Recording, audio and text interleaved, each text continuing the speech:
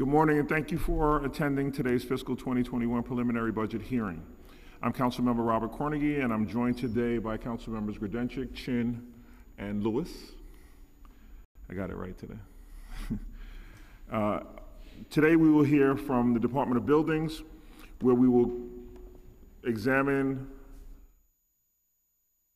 components, of DOB's almost $200 million budget. Afterwards, we'll hear from HPD. We will hear from members of the public. After HPD, we'll hear from members of the public. I'd like to remind everyone who would like to testify today to please fill out a witness slip with the Sergeant at Arms so we can put you in the queue. We will now swear you in before turning it over for testimony. Thank you.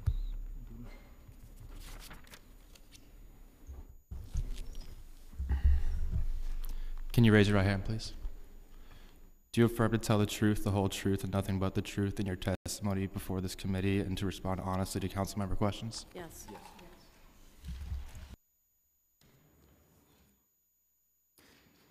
Good morning, Chair Cornegy and members of the Committee on Housing and Buildings. I'm Melanie LaRocca, Commissioner of the New York City Department of Buildings.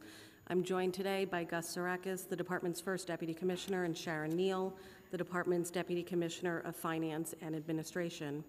Together, we're pleased to be here to discuss the fiscal year 2021 preliminary budget and the department's progress in meeting its goals. I will also highlight our work over the past year to further improve construction safety, protect tenants from the use of construction as harassment, and to combat climate change. The fiscal year 2021 preliminary budget allocates approximately $199.5 million in expense funds to the department.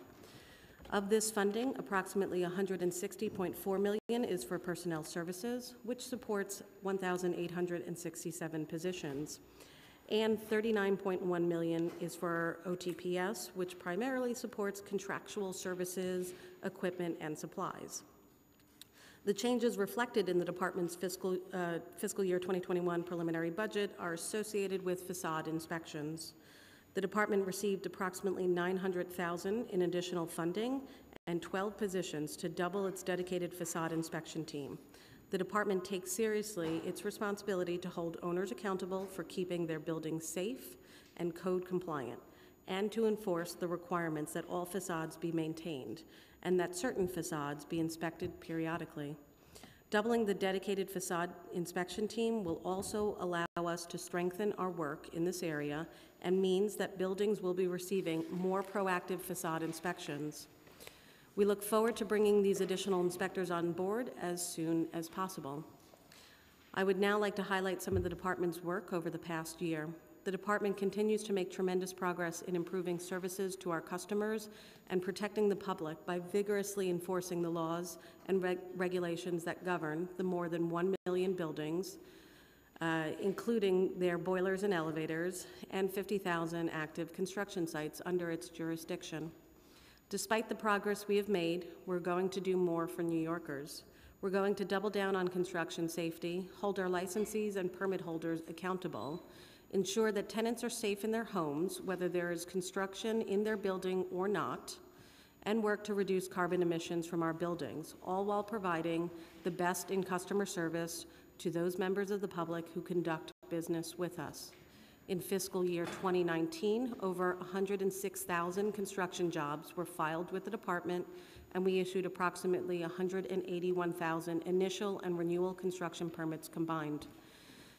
There were more construction jobs filed and permits issued in fiscal year 2019 than in the previous year. Despite the slight uptick in construction activity, our plan review times remain well below targets.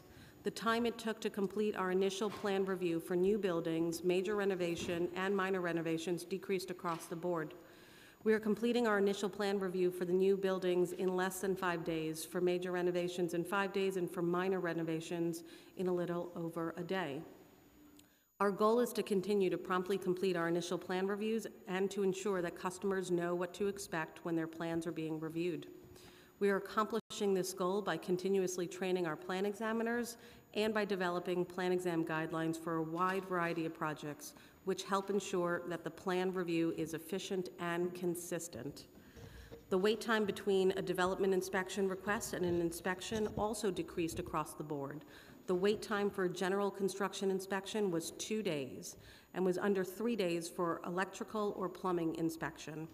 This progress on development inspection service levels can be attributed to the efficiencies gained from the implementation of DOB Now inspections, which allows for nearly all types of development inspections to be scheduled online.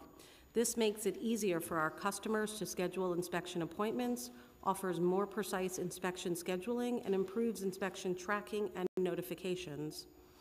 Now, concerning development, the department continues our efforts to maintain the city's construction codes. Thank you all for your incredible partnership on this effort, as it would not have been possible without the support of this committee and all of the stakeholders who are involved in our code revision process. Together, we have already updated the city's plumbing code, and just last week, this city council approved our most stringent energy code yet. This means we are bringing the best in energy efficiency to our buildings, which results in energy savings for building owners and lower carbon emissions. We are in the midst of revising the balance of the construction codes and electrical code, and we expect to submit that later this year. In line with our responsiveness as it relates to development, we are responding to complaints from members of the public faster than ever before. Despite receiving nearly 104,000 311 complaints last year, we are responding to the most serious complaints, priority A complaints, which are those complaints that relate to conditions that may present an immediate threat to the public within 7 hours. We are responding to priority B complaints, which capture violating conditions that, if occurring while serious, do not present an immediate threat to the public within 11 days. As a result of responding to these complaints and our proactive inspections concerning construction safety and tenant protection, which I'll discuss momentarily, we issued nearly 90,000 violations last year. Keeping the public safe is at heart of what we do, and we are committed to holding bad actors accountable for their actions. Construction safety continues to be a focus of this department. Construction-related injuries decreased over 20% last year compared to previous years. This decrease in injuries comes after the launch of our Construction Safety Compliance Unit, which is dedicated to conducting proactive, unannounced inspections of large construction sites citywide. The CSC unit will have over 70 dedicated inspectors when fully staffed. To date, the CSC unit has conducted over 29,000 proactive inspections at over 13,000 unique construction sites, issuing 3,273 stop work orders and 14,541 violations. The decrease in incidences and injuries also coincides with the implementation of Local Law 196 of 2017. Currently, workers at many construction sites are required to have 30 hours of safety training, and supervisors at those sites are required to have 62 hours of safety training. When fully phased in later this year, Local Law 196 will require that workers have 40 hours of safety training. Since the enactment of this law, we have conducted extensive outreach to the construction industry, including directly to workers who are impacted. Our staff has visited over 1,000 construction sites to conduct direct outreach to workers in all 5 boroughs. We also ran educational advertising campaign that targeted construction workers and included television, radio, and subway ads. We also released our Site Safety Construction Map, which is an interactive map workers can use to determine whether a construction site requires site safety training. I'm proud to report that our approved course providers have issued nearly 72,000 site safety training cards and many thousands of OSHA 30 cards to workers, which means that workers are receiving the site safety training required by this law. We are pleased with the compliance we are seeing on the ground. To date, our inspectors have found 289 construction sites out of the over 13,000 sites visited where 600 workers did not have their required training. This resulted in the issuance of nearly 2,400 violations to owners, contractors, and employers, for which over $1 million in penalties has been collected. The department is also hard at work at protecting tenants, whether they're living in buildings under construction or not. We have already implemented over a dozen laws aimed at combating the issue of construction as harassment. The department is now prioritizing its inspection of work without a permit complaints related to construction work in an occupied building, is requiring more detailed tenant protection plans, is performing more proactive inspections to ensure that tenant protection plans are being complied with, and is auditing more professionally certified applications for work in occupied buildings. This work will continue as the department is in the midst of implementing a dozen more laws aimed at protecting tenants. Most importantly, these laws will give us the ability to shift the burden of creating and submitting a tenant protection plan to the department to contractors retained by building owners. Given that contractors are performing the work, they are in a far better position than owners to determine the means and methods for protecting tenants from construction. This reform will greatly improve the quality of and compliance with tenant protection plans. We are also focused on strengthening our Office of Tenant Advocate, which serves as a resource to help tenants understand the laws that govern construction, to investigate complaints of construction as harassment, and to act as our liaison to tenants with the department, with any department-related issues. To accomplish this, we have reorganized our Enforcement Bureau. Now, the Office of Tenant Advocate and the Real-Time Enforcement Unit, which is tasked with responding to work without a permit complaints from occupied multiple dwelling buildings, report to our buildings marshal. By working in tandem, these units will provide our tenants with the resource they need to navigate the laws that are in place to protect them and respond to any issues they may have expeditiously. The department is also preparing to fulfill its obligation to address greenhouse gas emissions coming from buildings. We are well positioned with the largest energy team anywhere in the country to support the city's goal of achieving carbon neutrality. In addition to enforcing the energy code, enforcing existing laws that require certain buildings to report their energy and water use and to perform retrocommissioning, we are also implementing the historic Climate Mobilization Act. The Climate Mobilization Act includes Local Laws 92 and 94 of 2019, which require all new buildings and existing buildings undergoing certain major roof renovations to install solar photovoltaic systems, a green roof system, or a combination of the two, and Local Law 97 of 2019, which regulates greenhouse gas emissions from large buildings. We look forward to updating this committee as the implementation of these laws progress. We recognize the significant impact that our work can have on the public, whether they are planning a construction project, attempting to resolve a violation, or wanting to find out more about construction work in their community. As such, we are focused on making our work accessible to the public by providing them with resources they can use, conducting outreach directly to impacted members of the public, and going into their communities to provide assistance. I would like to highlight a number of our efforts in this area. We've released a real-time map of after-hour construction work so that the public is aware of after-hour construction in their neighborhoods and can easily determine whether the work they see or hear has the proper permits. We've started mailing letters to property owners when their neighbor is conducting construction work so they're aware of that work and any disruptions it may cause them. We've created a brochure to help our small businesses understand the laws and regulations that apply when they're installing a business sign. So far, we've distributed over 8,000 of these brochures to over 2,000 businesses. We recently launched a new initiative to educate small property owners on how to address violations and avoid penalties. Now, when a small property owner receives a violation from the department, we are mailing them a brochure that advises them of their violation and how to resolve it so that it can avoid incurring penalties. They're also being provided with contact information for our Administrative Enforcement Unit, which can help them resolve a violation. We will soon be putting even more information in the hands of New Yorkers so that they can better understand the status of their buildings. This includes sharing profiles on individual buildings so owners can be reminded of matters that require their attention, including outstanding violation and missing compliance filings. We are also bringing the department into your communities to assist your constituents with any department-related issue they may have. Our doors are open in every borough on Tuesday night for customer service night, and we've started holding office hours in your offices to bring our assistance directly to your constituents.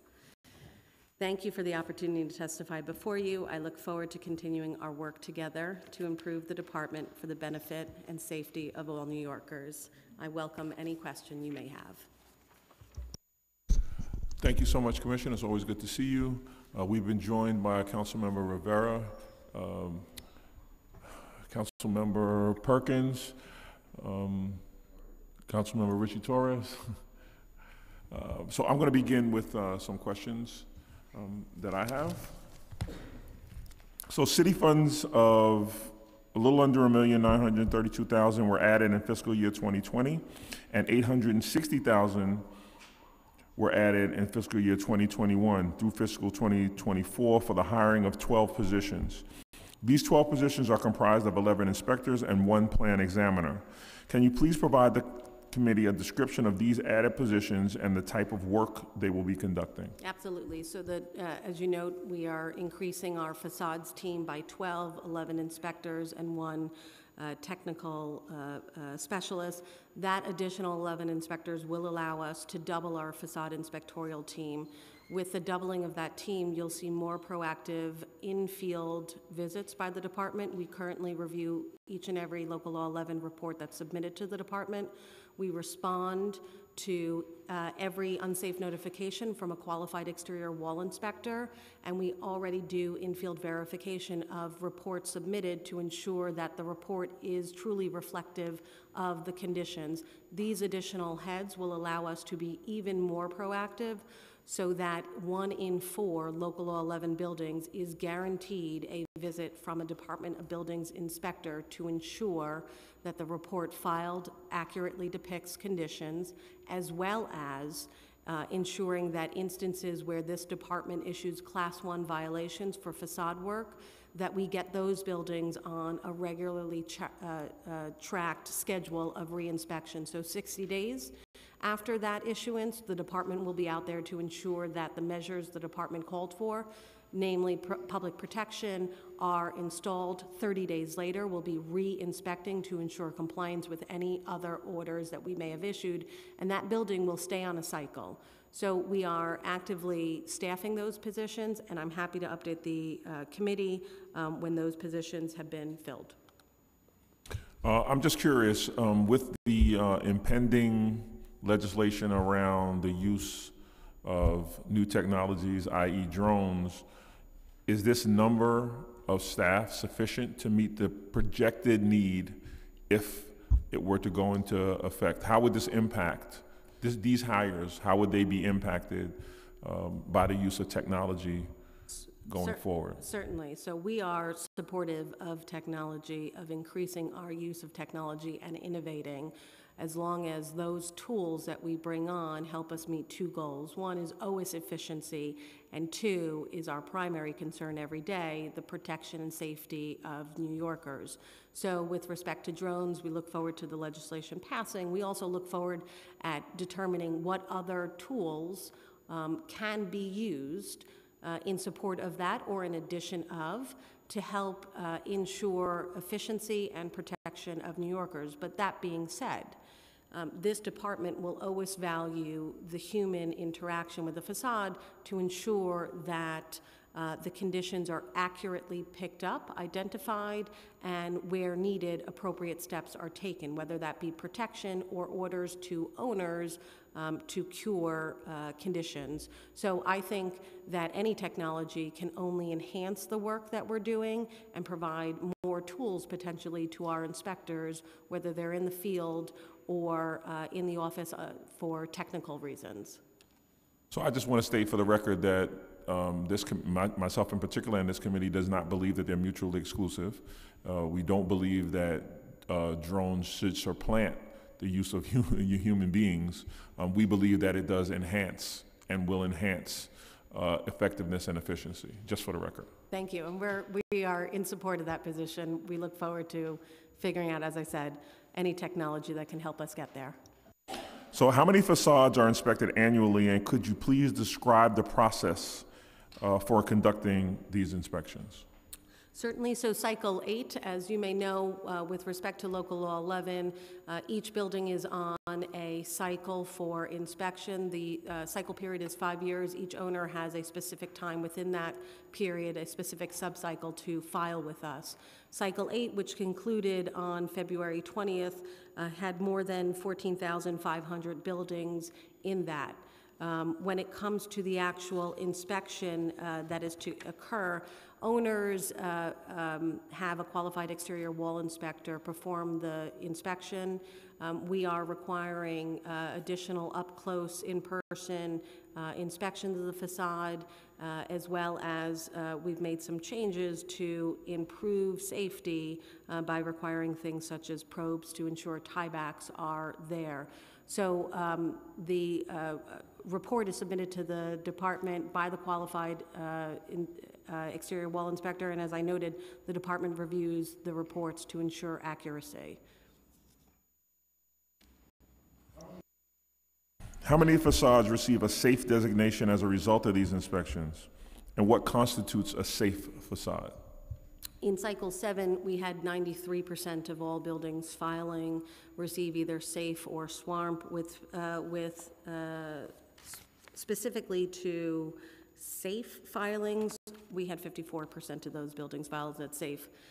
And again, for local law 11 universe, there are 3 categories for which a report can be submitted, or 3 designations, I should say, for which a report could be submitted: safe, unsafe, and SWARP. Safe indicates that there are no deficiencies in the building, on the building's facade, that require maintenance or repair.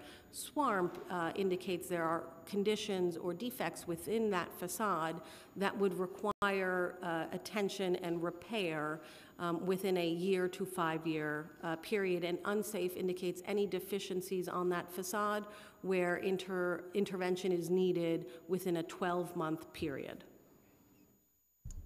Just so I know, and just for the record, are there inspections in the outer boroughs? Are they subject to the same standard? So we have local law 11 buildings in all 5 boroughs. It is height is a determining factor. So certainly Manhattan has a fair share of those, but local law 11 buildings are in all 5 boroughs. Thank you. How many facades receive a safe with a repair and maintenance program designation after inspection? So again, in cycle 7, that number was 39%. So with safe, that represents 93% of the filings. What's the procedure to verify that repairs were made? Absolutely. So the department does do already and has and will continue reviewing reports as they're submitted to ensure that there are no discrepancies that our staff can identify. On top of that, we respond to each and every complaint or notification, made by a qualified exterior wall inspector when they are performing the inspection, and every report that is submitted as unsafe is required to be amended upon completion of work, and those reports are reviewed by the department. On top of all of that, we are simultaneously doing proactive inspections of reports and proactive audits in field of reports. Would you happen to know what percentage of buildings that are deemed unsafe were generated and or triggered by 311 complaints? I don't. I'm happy to follow up with the committee on that. Yeah. I'm just curious. That wasn't a question that was. It just popped in my head that I'm wondering how many times someone has intervened, just a regular citizen, by making a 311, whether it's a tenant in the building who observes something. How much are we driven by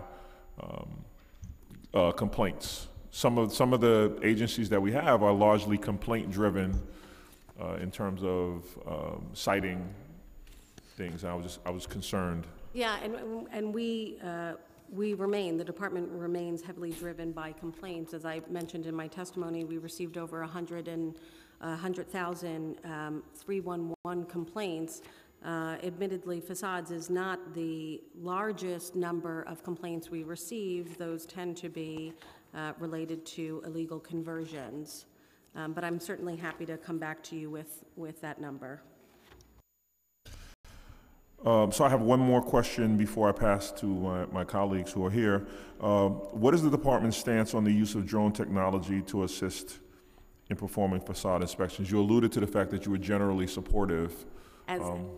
Yes, as I alluded, the department is supportive of any technology, be it drone or otherwise, that allows us to become more efficient and ensures and maintains the safety of all New Yorkers. In the idea that it's, that we need to move to a technology assisted program, has the department done any initial research on the implementation of it, or do we wait until it's No, we've it's heard law? from a number of different operators who have expressed interest in working with the department as we explore this, and certainly looking for opportunities to work with any partner agencies where they may have property that could be used to explore any technology with respect to exterior facades. One of the concerns that has been mentioned around the use of drones has been centered around cost. Have you done any cost analysis in the use of drone technology? We have not. We've had a number of conversations with operators and industry members who are using technology, be it drone or otherwise, to work and explore the potential of that with respect to facade, identification issues for defects, or any other sort of iteration. So we haven't done cost yet, but we're starting those conversations. Thank you. So we have up first for questions, Barry Gudenchik. Thank you, Mr. Chair. Good morning, Commissioner. It's always good to see you. It's always good to see a person from Queens behind that desk. I just have a very quick question. We had spoken a while back, some of my community boards, the nagging issues that they have with DOB issues, not that they're nagging DOB, but, and they had asked, a few of my boards had asked for the possibility of having their own inspector, and for a half a day. We making any progress on that? We are making some progress. I don't have the ability to tell you yes or no yet, but we are still looking at it. Obviously, I want to ensure and protect our service levels and responsiveness to complaints, but certainly appreciate, as a former community board member, the role community boards have in wanting to ensure they're empowered to engage with us directly. I thank you. I thank you very much. That's all I have today. Thank you very much. So I do want to, for my colleagues, let them know that I did have the opportunity to put you all on a timer. So I did not. So I'm asking you to be on your best behavior. Carlina Rivera. Wow. Okay. Thank you so much. I'll try to look at the time. So thank you. Thank you for being here. I have a question on AHV first. I noticed you said you had the real-time map so that people can look at exactly where after-hours variance permits are. Since you've launched the real-time access, have you noticed a decrease in the complaints, or have complaints remained the same? Generally speaking, the complaints are remaining the same.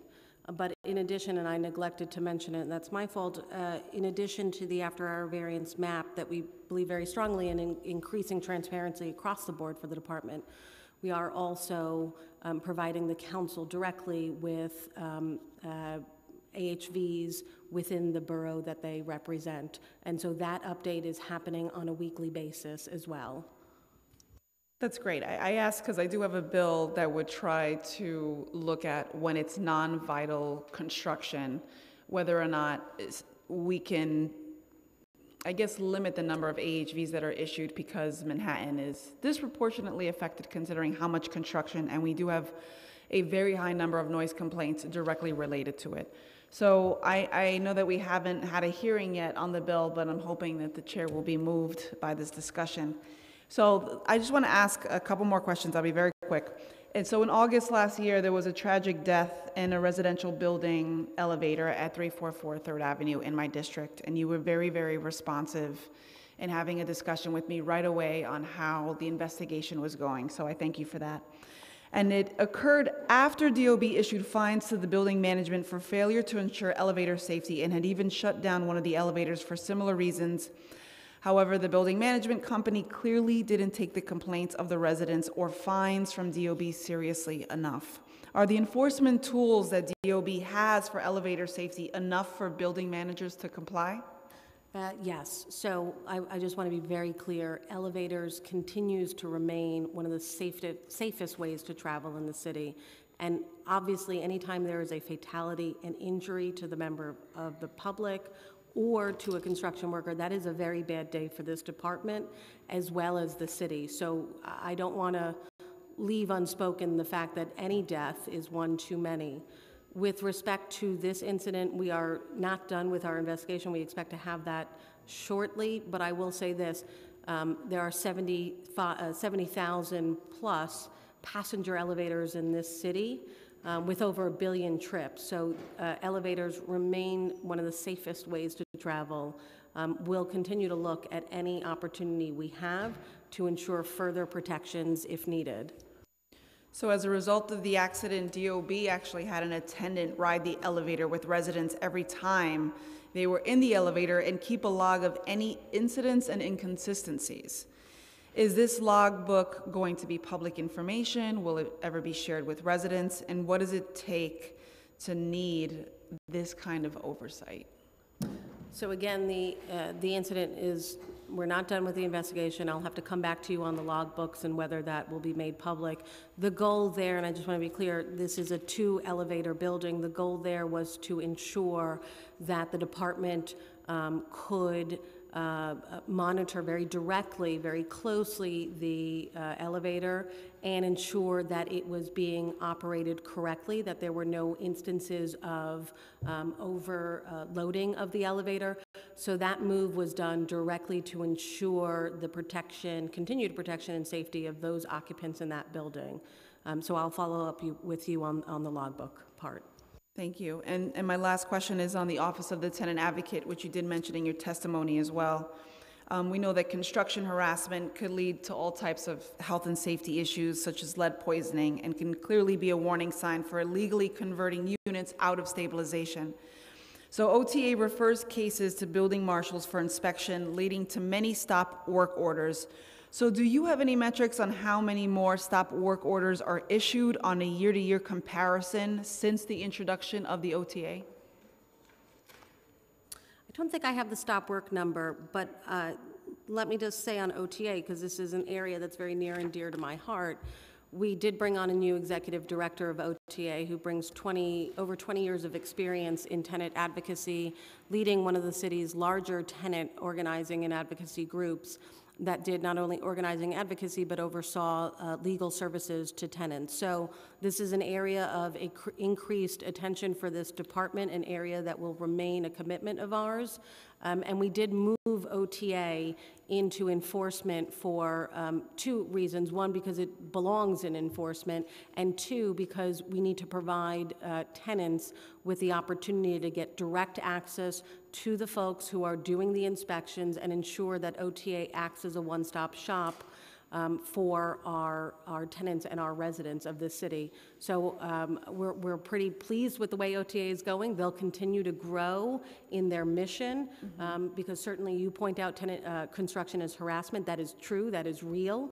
But I want OTA to be a real service for tenants who are experiencing any building-related issue, whether it be during active construction or otherwise. If the construction harassment inspection shows or leads to other violations, do you coordinate with HPD to conduct their own inspections? Do you do a joint multi-agency action?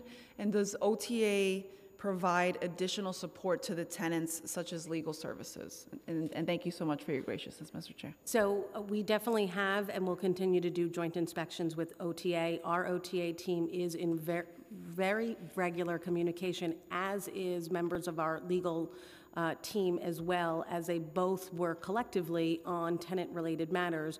We've had a number of instances recently where Buildings that are occupied have had significant structural challenges where we've taken a very coordinated approach with OTA, with legal, with HPD, and with the Mayor's Office to Protect Tenants and Jackie Bray's team to ensure that the city collectively is marching forward together, unified, and where we can, this department has actively stepped up to ensure that tenants and electeds are aware of a situation that is, either occurring or may occur, and that legal representation, while we can't provide that to tenants, we are certainly conscious of the fact that that is a critical step to ensure that tenants are protected in the long haul. Well, thank you. I look forward to the follow-up information, and thank you, Mr. Chair, for the time. Thank you. Margaret Chin.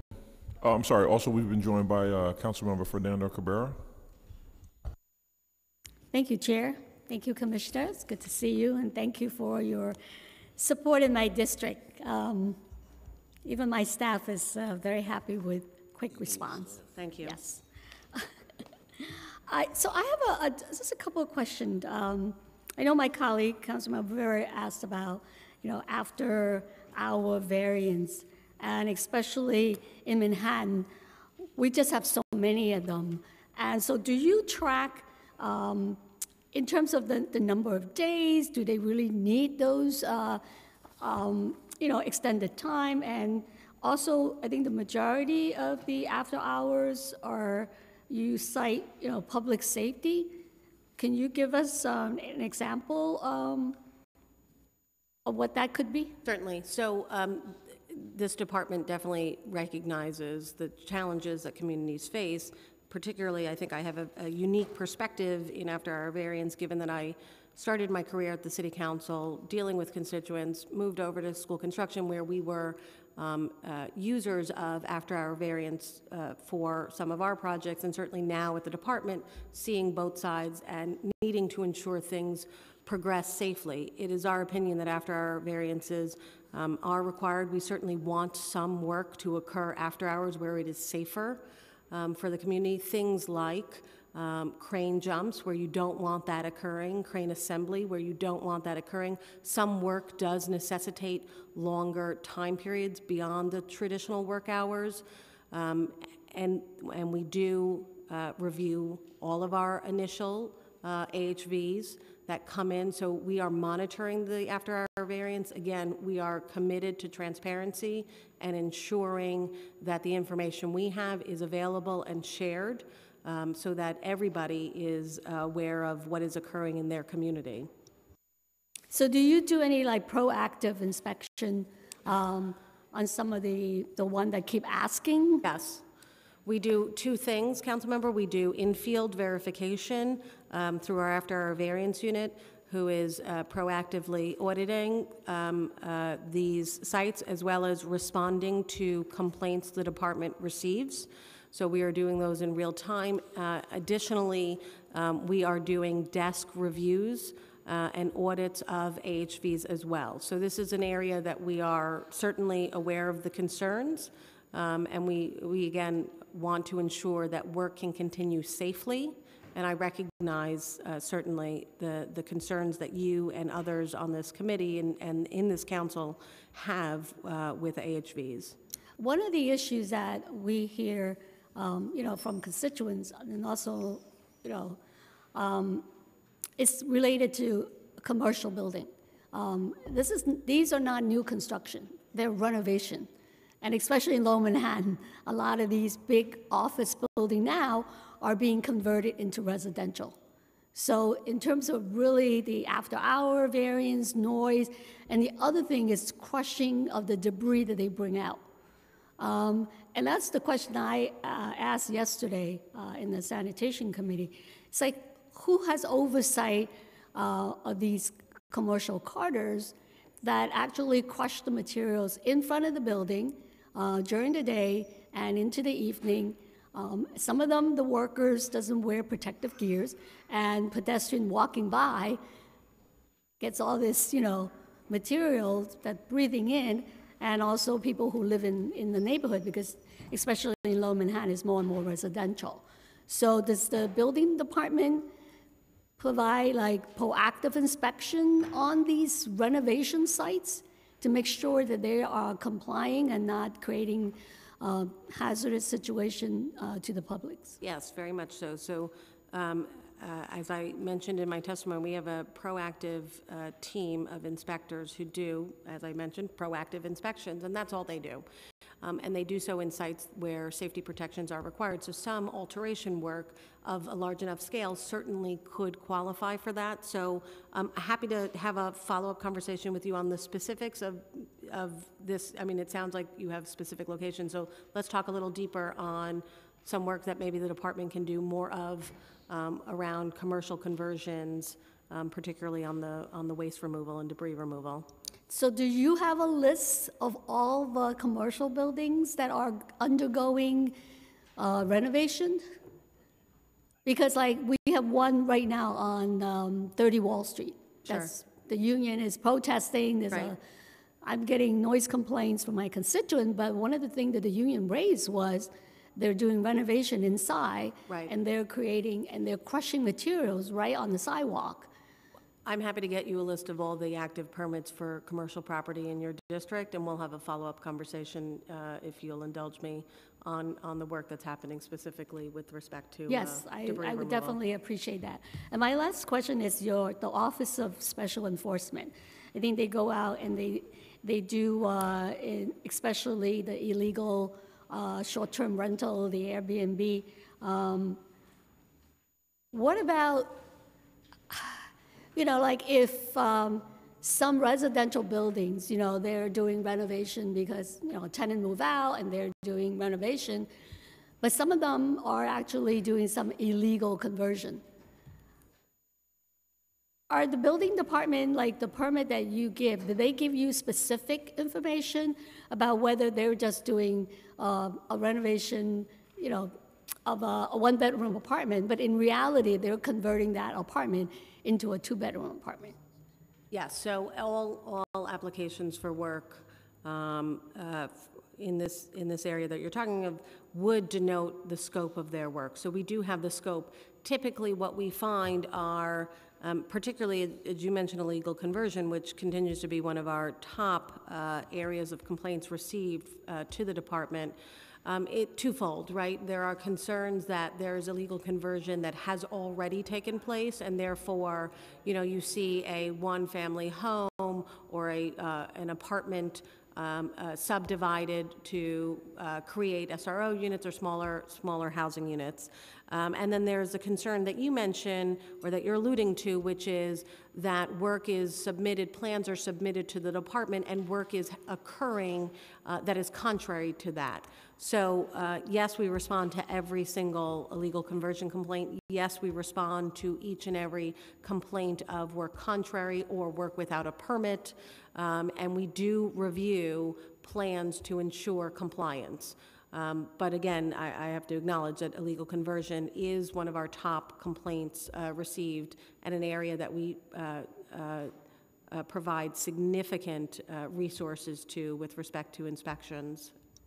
Do you only respond to complaint, or do you do surprise audits? Or like look at the people who kind of file permits for work, and if they're filing a lot in terms of in one building, Sure. Do you do some kind of like special audit inspection yes. on those? So we have a very robust audit process that includes looking at plans, auditing plans in each and every single borough, auditing within certain units in the department, doing audits based on complaints, as well as referrals from our own inspectors who have gone out to the field who may see something. So the audit process is quite robust.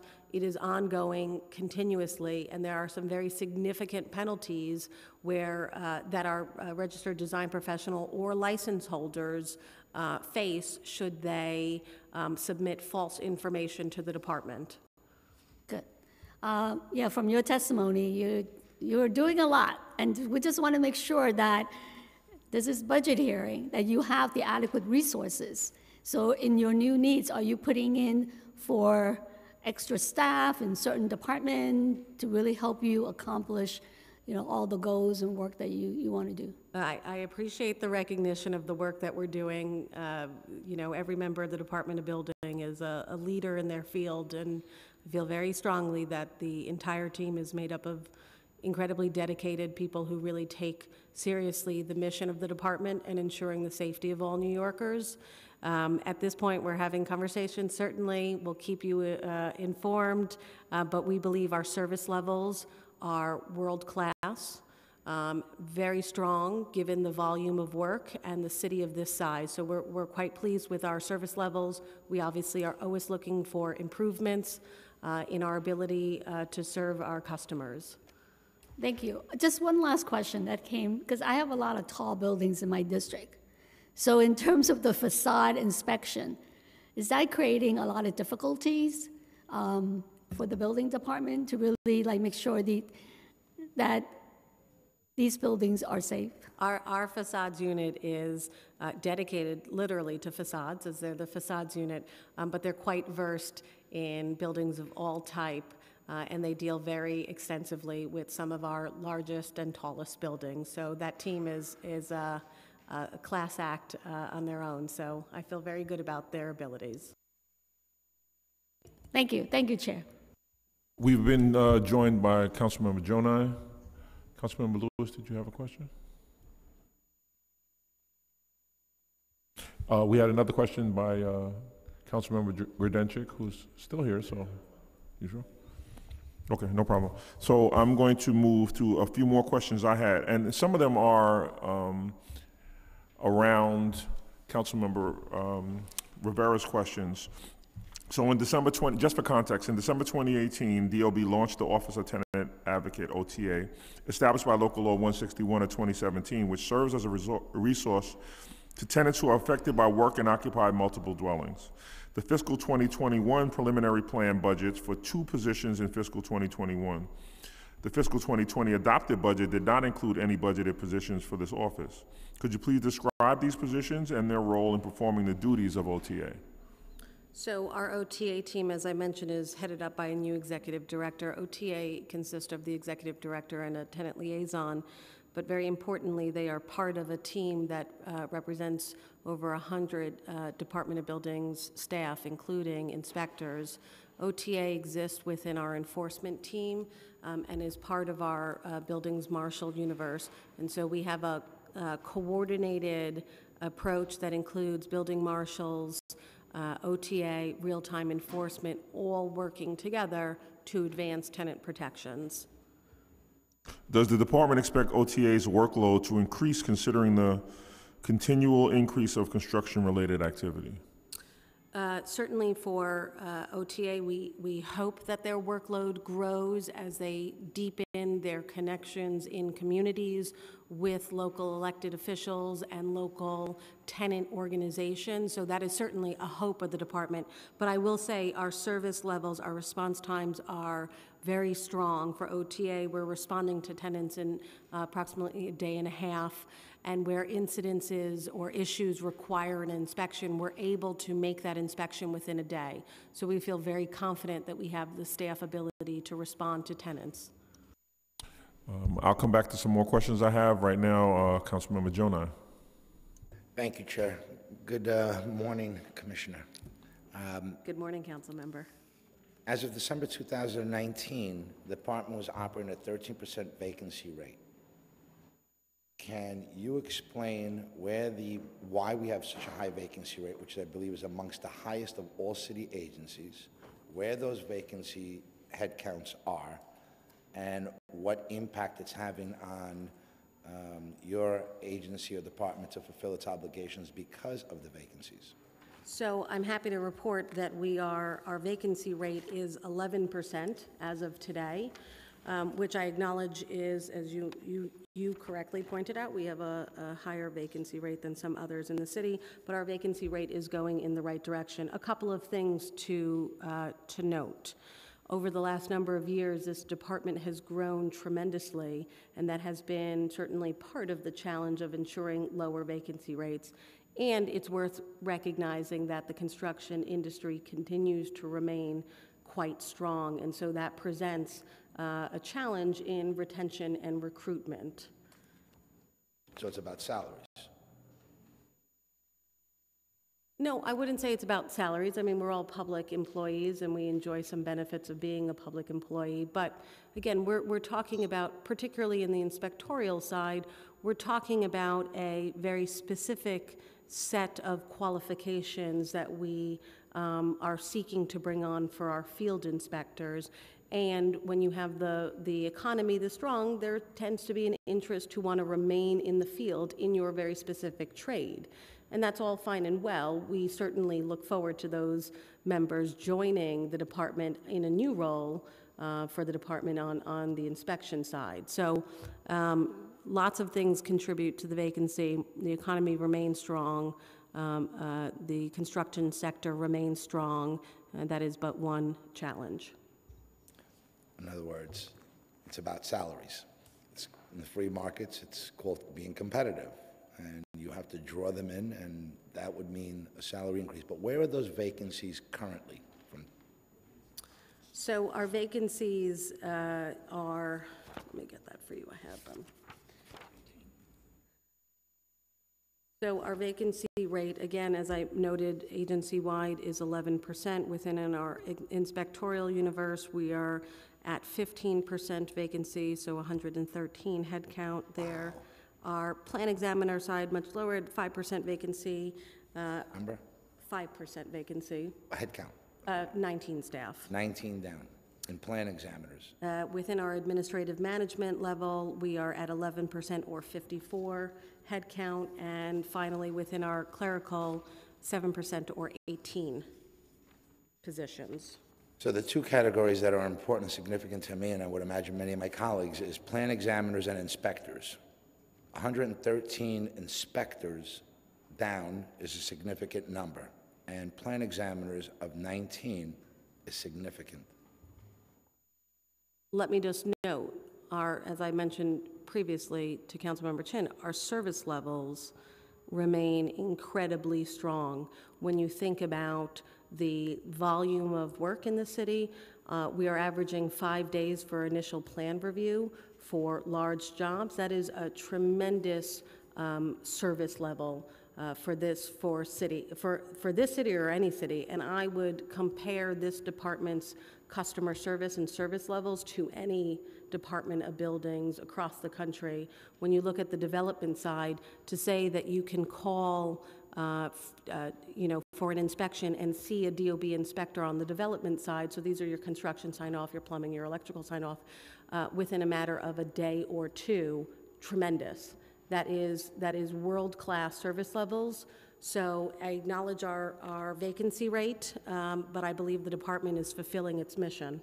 So if you feel comfortable, I mean, it's your department, your agency, and you think that even though you have 11% vacancy, that you can fulfill your obligations, that's great. I guess moving forward, we can reduce the headcount needs and the budget. If you're operating at an efficient and optimal mode. Happy to have the conversation and keep you in the loop on how we're doing with filling the positions. It's worth noting also, and I would be remiss for not noting this, we are thankful for our partnership with the council and legislation passed to allow us to broaden our qualification experience to help recruit additional inspectors. And we're proud of those level 1 inspectors that we brought on, 14 of which were a direct result of that legislation. So, of the 113, are any of these vacancies related to elevator inspectors? With respect to our elevator department, we have 7 vacancies within elevators. What is the total number of, what is that percentage-wise? For elevators, that represents 15%. That's a high number. We know that we have concerns with the elevator inspections and the dangers that exist and some of the tragic incidents we've witnessed, as well as the hardship that residents face when elevators are not out and they're not running optimal. Again, all of these positions are important. You know your agency and your department. If there's an emphasis on priorities, I would imagine that would definitely be one, as well as construction site safeties and all of the other needs that we have for our inspectors. But this is budget season, and if it's about getting the support that you need Sure. from the city council, this is when it's done best. So, And I appreciate this committee's strong support of my agency. can you assure us that we would be focused on especially those elevator inspectors? We are 100% focused on reducing our vacancy and certainly targeting the inspectorial universe. As I did note, our vacancy rate is going in the right direction. We are not there yet, but it is certainly moving in the right direction. But I do also want to underscore, because we are talking about elevators, and it's incredibly important for me to say this, elevators remain one of the safest ways to travel in this city with over 70,000 devices and billions of trips. Elevators continues to remain one of the safest ways to travel. Thank you. I've never heard of an elevator ride referred to as a trip. Thank you for that, Commissioner. I will, let alone being one of the safest methods of travel, pretty impressive. Kudos to you on that. Thank you, You threw me Councilmember. off topic, but Chairman, did you mention the coronavirus and the role that the Buildings Department can play as we start addressing this? Okay. So that if, with your permission, do you believe Department of Buildings should play a role when it comes to educating and coming up with protocol and procedure in case of a citywide outbreak, specifically in and around not only your own agency departments and the massive amount of people that visit Department of Buildings in each borough, what it could mean for an exposure, as well as from a multiple dwelling?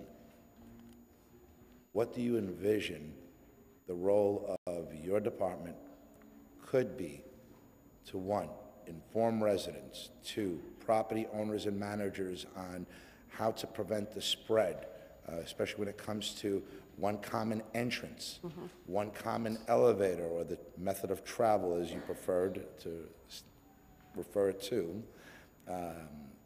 If you're all pressing the same buttons, and we know that the surface contamination is a real factor in the spread. One buzzer system, one door to open, push Understood. open, and so on and so forth. Yeah, so we've already started communication, not only obviously with our internal staff to the department to ensure that they have all the information they need, but to the public who come to visit the department. As you know, we're in every borough. And so we're engaging with our customers, our members of the public who are visiting the department, and ensuring that we're sharing this information to them as well. On top of that, we are obviously working very closely with DOHMH, DCAS, as they're our landlord in many of our facilities, as well as our partners at EM and other agencies to see how we can best facilitate and act as a vehicle of information sharing and outreach. Do you foresee procedures that you may be able to provide these tenement buildings or office buildings and commercial buildings as to how to keep surfaces clean, and a recommendation on how often to wipe them down, and perhaps posting a notice on the user? Some of our intercom systems require handsets Sure. to be put to the ear and mouth, as well as touching. We're, as I mentioned, we're actively working with DOHMH, and where our inspectors who are in the field in every community can be a resource for the city in its efforts to ensure that that kind of communication, collaboration, and outreach is happening. We'll certainly make sure we're doing our role. And just to follow up on HVAC systems, I'm not sure if that is now a concern when it comes citywide, as far as the spread of the contamination. The inspectors that would have to be out there looking at these filter systems, are they optimal? Have they been replaced? Are the ducts clean? And I haven't heard that concern expressed from DOH, but again, we're having conversations, and if anything changes from what I said, we'll share that to the committee and to you, Council Member. Thank you. Continue looking forward to working with you. Thank you very much. Thank you. I wanted to have, just on construction inspections, in 2019, how many inspections were completed for electrical systems, construction work, plumbing, and gas work? So in 2019, we completed 156,933 inspections, of which 77,140 were electrical, 36,238 were construction, and the remaining 43,555 were plumbing. As a fiscal 2021 preliminary budget, what's the associated headcount for inspectors for these categories, budgeted and actual? As of our preliminary 2021, the actual headcount is 140, 47 in electrical, 35 in construction, and 58 in plumbing. That budgeted headcount is 166 with 56, 42, and 68 respectively. I'm just curious as to what the strategy is for getting those numbers budgeted and actual to be the same. As I mentioned earlier, we have had some success in increasing the diversity of our pool as part of our level 1 inspectors that we've brought on. So we started bringing on those inspectors with a diversified set of requirements or qualifications. In December, we had 14. We have an academy class starting this month. We'll increase that number. So that's part of the puzzle. The other piece is continuing to ensure that we have outreach into the industry through, traditional job fairs where we're seeking to bring on new staff. Another part of the puzzle is really looking at our youth to try to encourage and promote a diverse set of understandings of potential future employment opportunities. So we're very excited about our youth programming, making sure kids in our public schools, in our CTE programs, have a very tangible sense of what could be out there, and we certainly hope they come work at the department when they're old enough. So all of that together really helps drive down, and as I mentioned, our vacancy rate is moving in the right direction. So I just want to state also for the record, whatever we can do to help promote those availabilities, especially for our youth, we'd gladly like to partner in that way. Absolutely. And then last, are these sufficient resources to carry out inspections given the high rate of construction citywide? I mean, I obviously know the answer to that, but. I mean, as I mentioned, our development inspection wait times are, I don't know how many more effusive words I could use, but they're phenomenal. They're, for a city of 8 million plus residents, to say that you have a wait time of 2 days, 1 day, 2.5 days, that is, that team does a phenomenal job. That being said, we obviously look at every unit to ensure that they're the most efficient, and where we have needs, we certainly will engage in those conversations. You mentioned in your testimony your commitment and the agency's commitment to safety. I think we share that commitment as the chair, and as the committee also shares that commitment, and I just want to state for the record that I appreciate that. Thank you. I believe that over time we've seen a decrease in accidents. We've had some real tragedies, though, as we closed out 19 and we began 20. And I look forward to continuing to work within the context of what the law prescribes to make sure that there's safety. Thank you, Councilmember. And then my last round of questions is about DOB now. The fiscal 2021 preliminary budget plan allocates $10.5 million to DOB now with an associated headcount of 7 positions. Could you please provide a breakdown and description of the full year positions under the DOB Now project? A, what is the actual headcount for the DOB Now project? I actually don't have that number. Let me follow up with you. Sure. What products and/or services have been procured for the creation and maintenance of DOB Now? So let me just say broadly on DOB Now, just as a reminder, DOB Now is replacing our 30-year mainframe system, BIS, which has long exceeded its usefulness. And DOB Now does a few things. It is broken up into 4 parts: build, safety, licensing, and inspections. Once fully implemented, this will allow the department to realize our goal of being fully electronic. which will add efficiencies back to the industry, no longer needing to come visit us in person. While we certainly appreciate that, they're better suited working and continuing their business.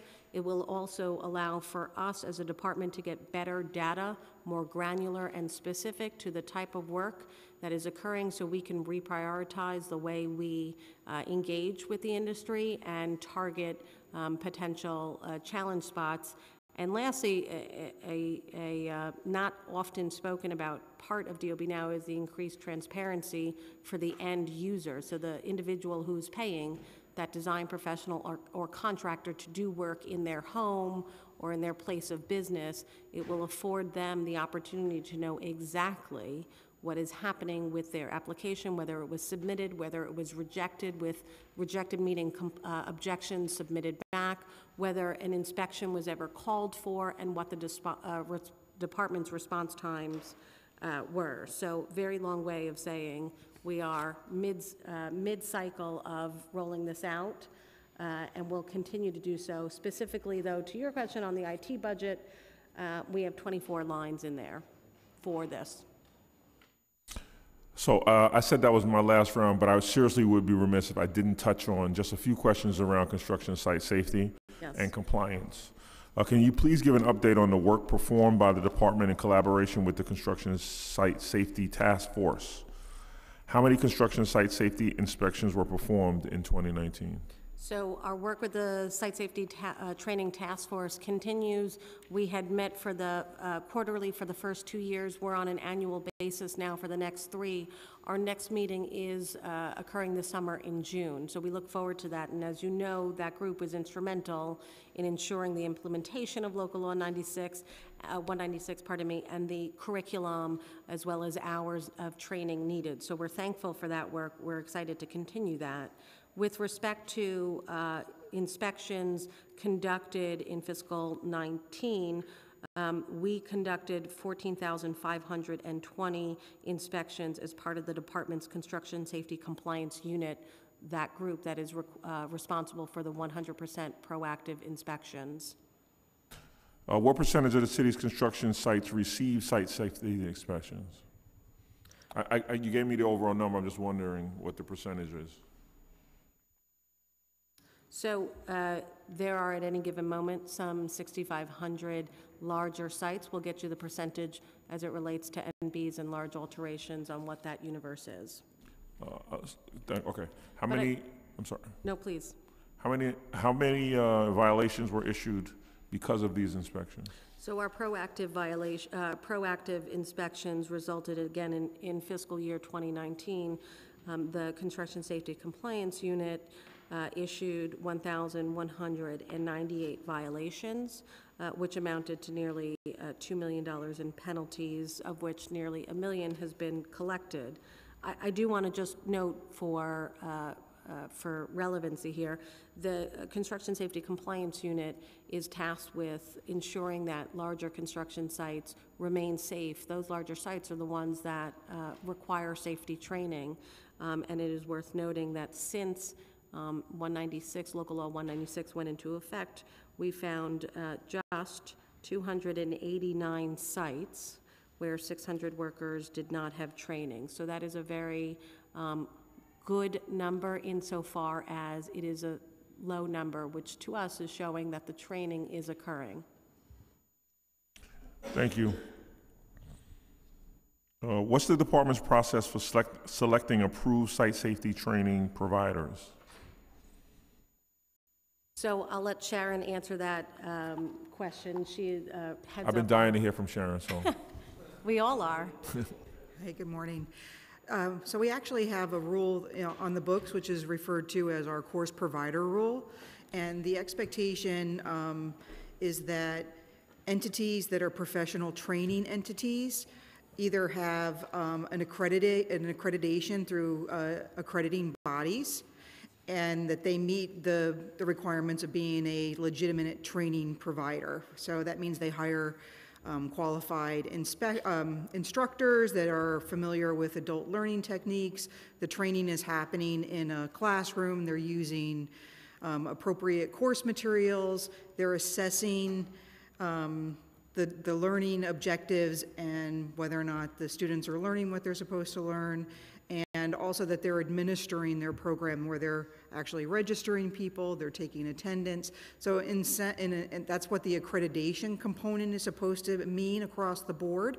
The council expanded the provider requirements under Local Law 196 to expand that universe to non-for-profit entities. Many non-for-profit entities do host a lot of OSHA training, and they do hire OSHA instructors to do the SST training under Local Law 196. Has there been an audit on those providers? Absolutely.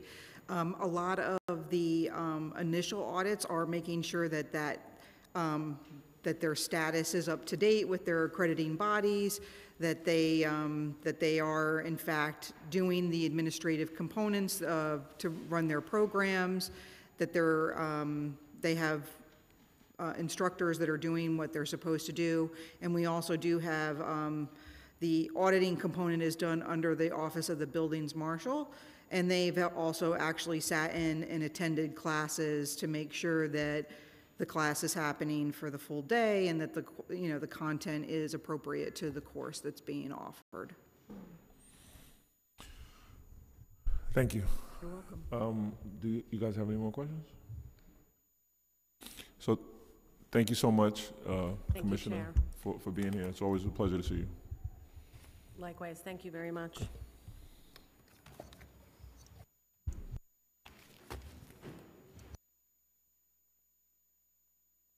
We'll be taking a 2 or 3 minute break to transition from DOB to HPD, and for me to take 2 bites of my sandwich.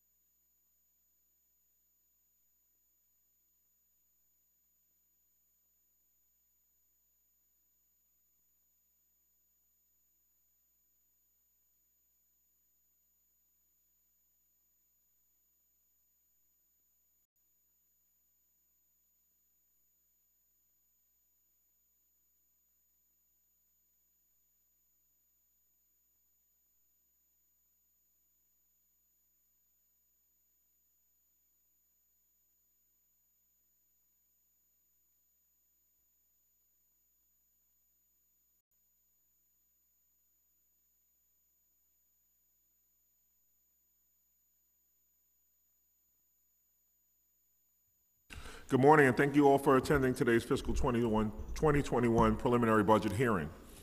I'm Councilmember Robert Cornegy. I'm the chair of the Council's Committee on Housing and Buildings. I'd like to acknowledge that I'm joined today by Councilmember Chin and Grodenchik. We'll next hear from the Department of Housing, Preservation, and Development, where we will examine all components of HPD's $1 billion expense budget and $5.7 billion capital budget, along with details and progress related to the administration's housing plan, Housing New York. HPD is now at the halfway mark in terms of the production goals under Housing New York, with about 148,000 affordable housing units financed to date over the life of the housing plan. There's much to celebrate about this level of production, which has exceeded projected targets and production goals. But as the city addresses the complex challenges of producing and preserving quality affordable housing, it does so at a point in time when the population of homeless New Yorkers continues to rise and a shortage of deeply affordable housing units exists within the city's housing market. Further complicating matters is the current federal administration, who has continually proposed significant funding cuts to vital housing programs, which HPD programs and services utilizes by tenants and homeowners depend on. While the primary focus of Housing New York are tenants and the creation of affordable rental units, there's also a homeownership component to the plan which I would like to shed more light on, especially on opportunities that focus on homeownership and many challenges and barriers that exist with securing affordable homeownership in this housing market. I look forward to working with you, Commissioner, and further discussing these complex issues. After HPD, we'll hear from members of the public. I'd like to remind everyone that would like to testify today to please fill out a witness slip with the Sergeant at Arms so we can put you on the queue. We will now swear you in before turning it over for testimony. Thank you.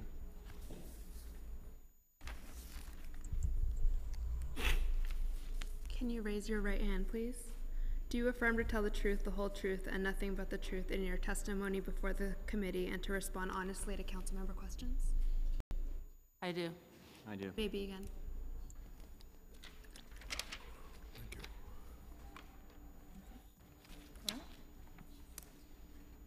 Good morning, Chair Carnegie and members of the New York City Council Committees on Housing and Buildings. My name is Louise Carroll, and I'm the Commissioner of the New York City Department of Housing, Preservation, and Development, HPD.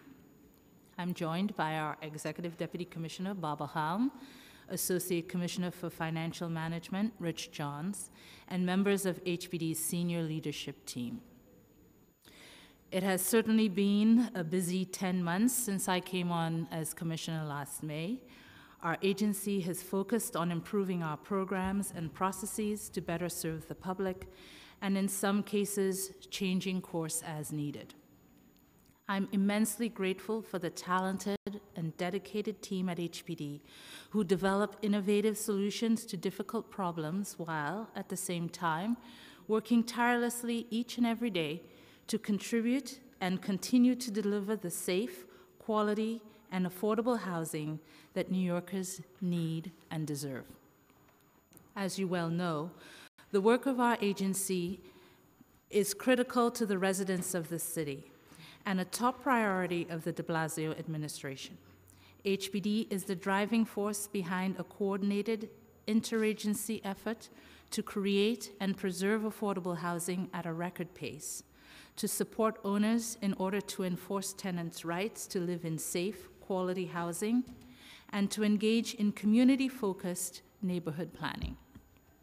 Thank you for the opportunity to testify today on HPD's fiscal year 2021 preliminary budget and how this funding will help us to achieve our agency's goals. First, I will provide a brief overview of HPD's budget before describing how the agency will be moving forward in creative and ambitious ways in the coming year. I am happy to answer any questions you may have thereafter. As you know, HPD's important work requires significant investment from the city and federal governments. HPD's fiscal year 2021 preliminary budget is approximately $1 billion. However, this includes about $218 million in pass-through funding for NYCHA. So aside from this pass-through funding, HPD's true expense budget is about $782 million for FY 2021. Of the $782 million total, approximately $132 million comes from city funds, and about $649 million comes from federal funds. That means 83% of HPD's expense budget is federally funded. This huge portion of federal versus city funding in the agency's budget is important, because when we seek to save city tax dollars, as we are constantly trying to do, the amount that we can save is limited. Because so many of our programs are restricted by federal requirements, city funding, especially city tax levy, is critical for flexibility and strengthening areas not otherwise eligible for federal grant funding. Through the Mayor's Housing New York plan, we are well on our way to meeting the administration's accelerated and expanded goal of producing 300,000 affordable homes by 2026. 2019 was a record year for new construction as well as for homes serving the homeless and those needing supportive services. We financed more than 25,000 affordable homes, bringing us to a total of more than 147,000 affordable homes created and preserved since the start of the administration. Over 40% of these homes are affordable to extremely low and very low income families. And, as the mayor said in his State of the City address earlier this year, we are committing to building even more homes for the lowest income New Yorkers. With Your Home NYC, the next phase of Housing New York, half of all new rentals we fund going forward will serve families making less than $50,000 a year. And at least half of those will be for families making less than $30,000 a year. That means 2,000 more homes for extremely low and very low income households. In addition to driving our production toward lower incomes, with Your Home NYC, HPD is taking an interagency approach to tackling some of the city's toughest housing problems. For example, in terms of keeping New Yorkers in their affordable homes, through HPD's preservation work, we have already kept over 245,000 New Yorkers in their affordable homes since the start of this administration. And in the next 2 years, we project that we will keep at least 75,000 more New Yorkers in their homes and communities. In terms of legalizing basement apartments, now that we've gauged interest and gained insight from our basement apartment conversion pilot program, we will work towards legalizing basement apartments and accessory dwelling units in order to enforce the safety and quality while adding more affordable places for New Yorkers to live. Regarding expanding community land trusts and new shared equity models to build neighborhood wealth, we will work with organizations proposing community ownership models that will include enough city-owned land to gain up to 3,000 units of community-owned affordable housing. Pertaining to creating alternatives to security deposits, we will make it easier to offer alternatives to security deposits, starting with our own city-financed homes. In terms of renter protections, we are committed to finding solutions to bring renter protections from arbitrary evictions and steep rent increases to the 2.5 million New Yorkers who live in nearly 900,000 unregulated homes. Through Your Home NYC, we're working in tandem with other agencies to help New Yorkers get, afford, and keep their homes. These new commitments further the work HPD has already done and will continue to do to address the city's critical need for housing. We are always striving to do more, to do better, and to do our work in thoughtful, creative ways. For example, last year, we announced plans for 167 affordable homes and a new community medical center that will be constructed using cutting-edge modular design. Modular construction brings the latest in innovative design and construction, and we're leveraging this technique to build higher quality homes faster and at a lower cost. Also, we're looking to our city-owned land for new inspiration. While HPD has turned much of its inventory of city-owned land into affordable housing, we're still left with some small, oddly shaped lots. In order to ensure that we're not letting any opportunity escape us, we held an international design competition called Big Ideas for Small Lots with the American Institute of Architects, New York chapter, to generate creative housing solutions for these properties. We are working with a finalist to make these ideas a reality and exploring the potential to unlock many more of these challenging lots for affordable housing. But we're not just looking at underutilized city property. Through our Zombie Homes initiative, we track abandoned buildings in terrible condition because we know they threaten the safety and security of our communities and bring down property values in our neighborhoods.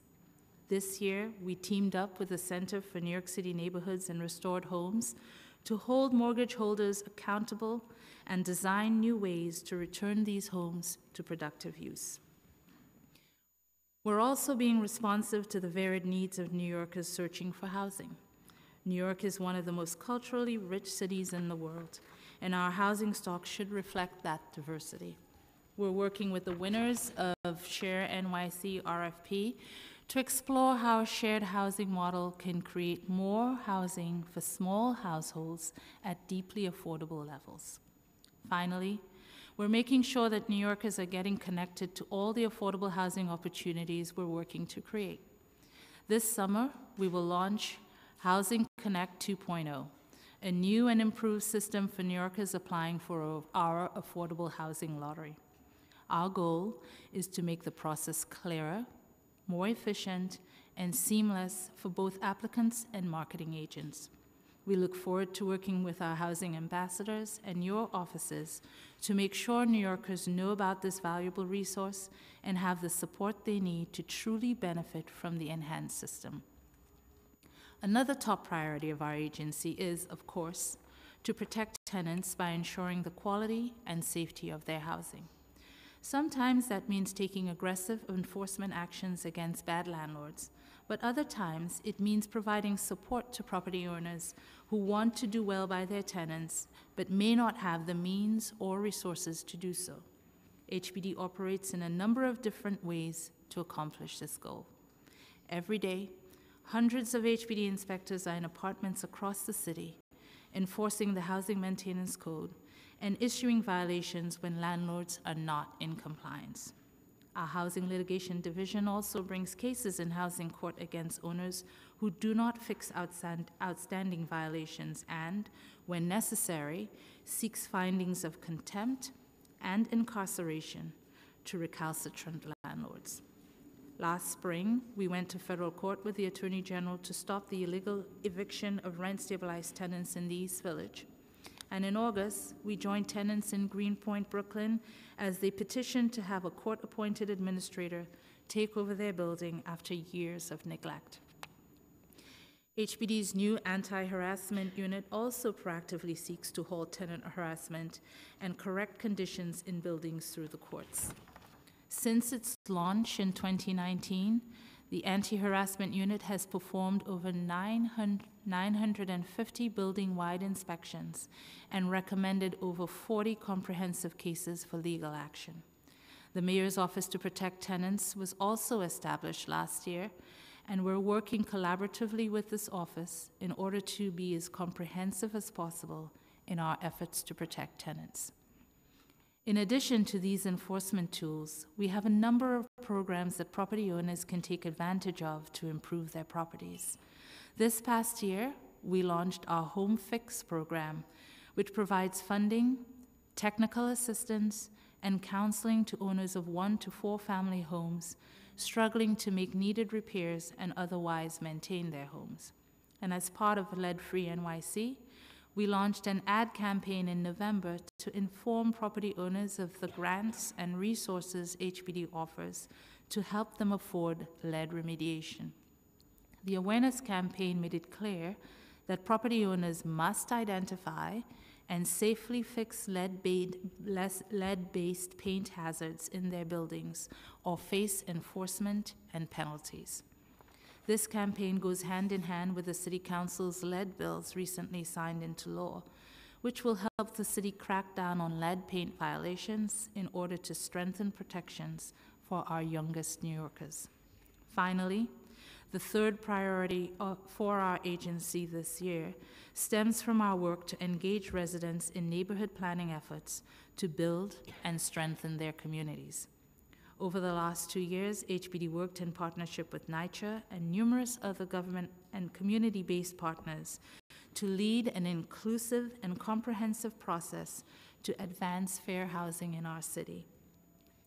This year, we released the Where We Live New York City draft plan, which will guide the city's bold and transformative efforts to dismantle the legacy of segregation and discrimination that stand in the way of opportunity for many people in our communities.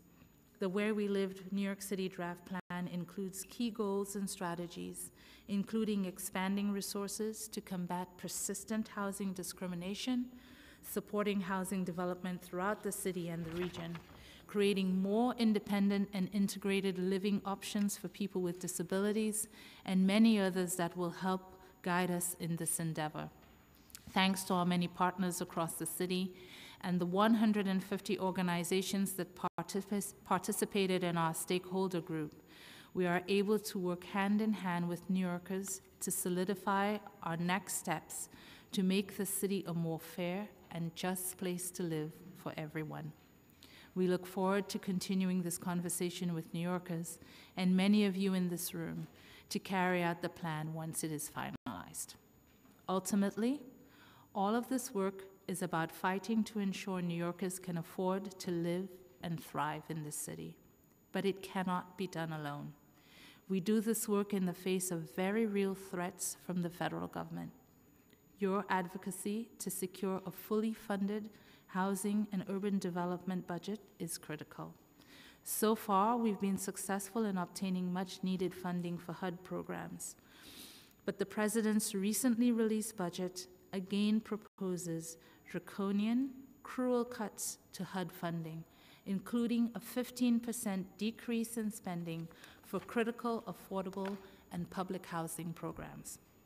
We will continue to call on the fierce and steadfast advocacy of the City Council, our congressional delegation, and so many partners here and across the country to fight back. I want to thank the Council for their partnership, and I look forward to continuing to find ways to partner on critical legislative priorities and needed reforms, on affordable housing and supportive projects, on advocacy for stronger protections for tenants, and on a whole host of issues vital for the good of New Yorkers and for our city. Thank you again for the opportunity to discuss HPD's budget and our priorities in the coming year. This concludes my testimony, and I'm happy to answer any questions you have. Thank you so much, Commissioner. It's always good to see you and your team. I have a series of questions that are pretty in-depth, but it's a testament to the fact that a lot of what the city intends to do and its mission and vision hinges on the work that you do and that your agency does. So I'm going to begin just by delving into some of your testimony. So you mentioned in your testimony that this summer HPD is launching Housing Connect 2.0, which improves upon the current lottery system. Can you elaborate on the changes in the lottery system that applicants can expect to see? Absolutely. Thank you, Council Member, for that question. We're really excited about this new system that's coming in the summer. Our mission as an agency and as an administration is not only to build and preserve affordable housing, but to get that housing out to the folks who need it at a faster rate. And so we have spent a long time working on this system, which will be more efficient both for applicants and for the marketing agents.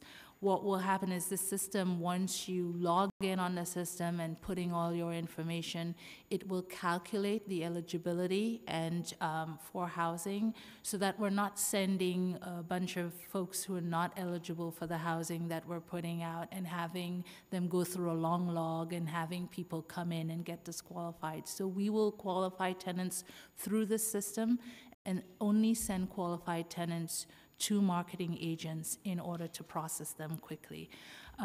It will allow a lot of the improvements that we're doing now, for example, while we wait for this new system, so people will be able to do e-signature, documents will be able to go electronically, so people don't have to leave their jobs or take time off of their jobs to do repeat visits in order to submit documents. We're truly excited about this. We've been testing it so far, and we're looking forward to its launch in the summer. Thank you. How many applicants applied for housing through the lottery system in 2019, and how many applicants is that per available unit? So the overall number who applied, and I guess the ratio of applicants per unit.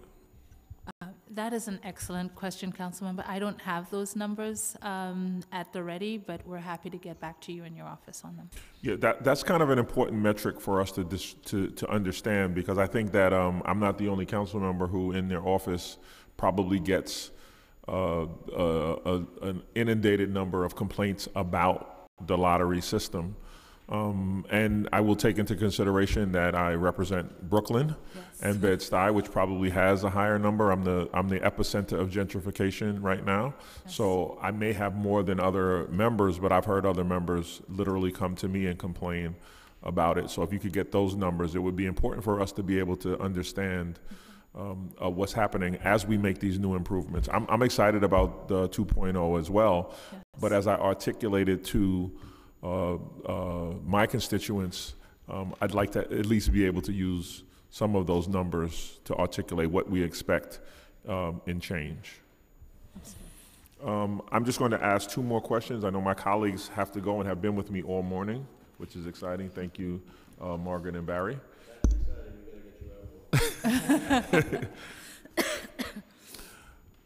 So I'm going to start with the Build It Back program.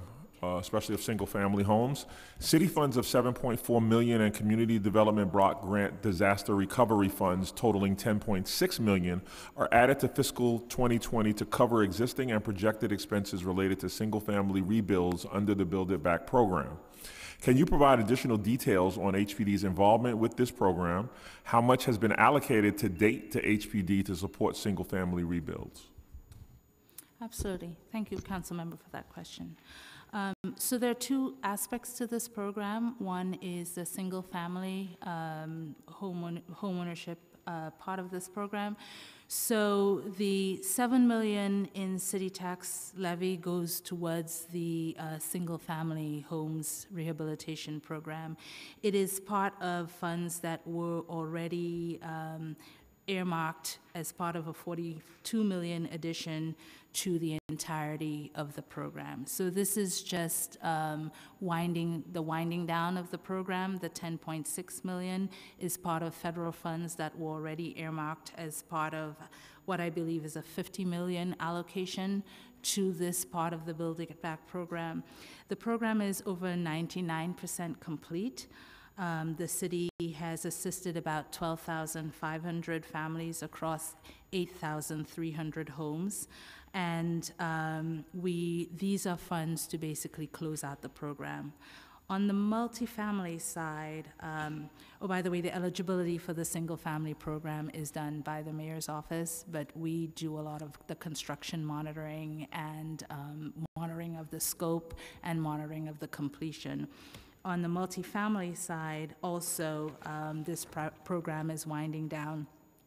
To date, we've assisted 244 homes in this pipeline, and 240 are complete and move-in ready, and about 4 are under construction, and 3 are nearly completion. So this is really, money that's been earmarked already for the close of the program, but also I will turn to Rich Johns, our Associate Commissioner for Finance, to elaborate.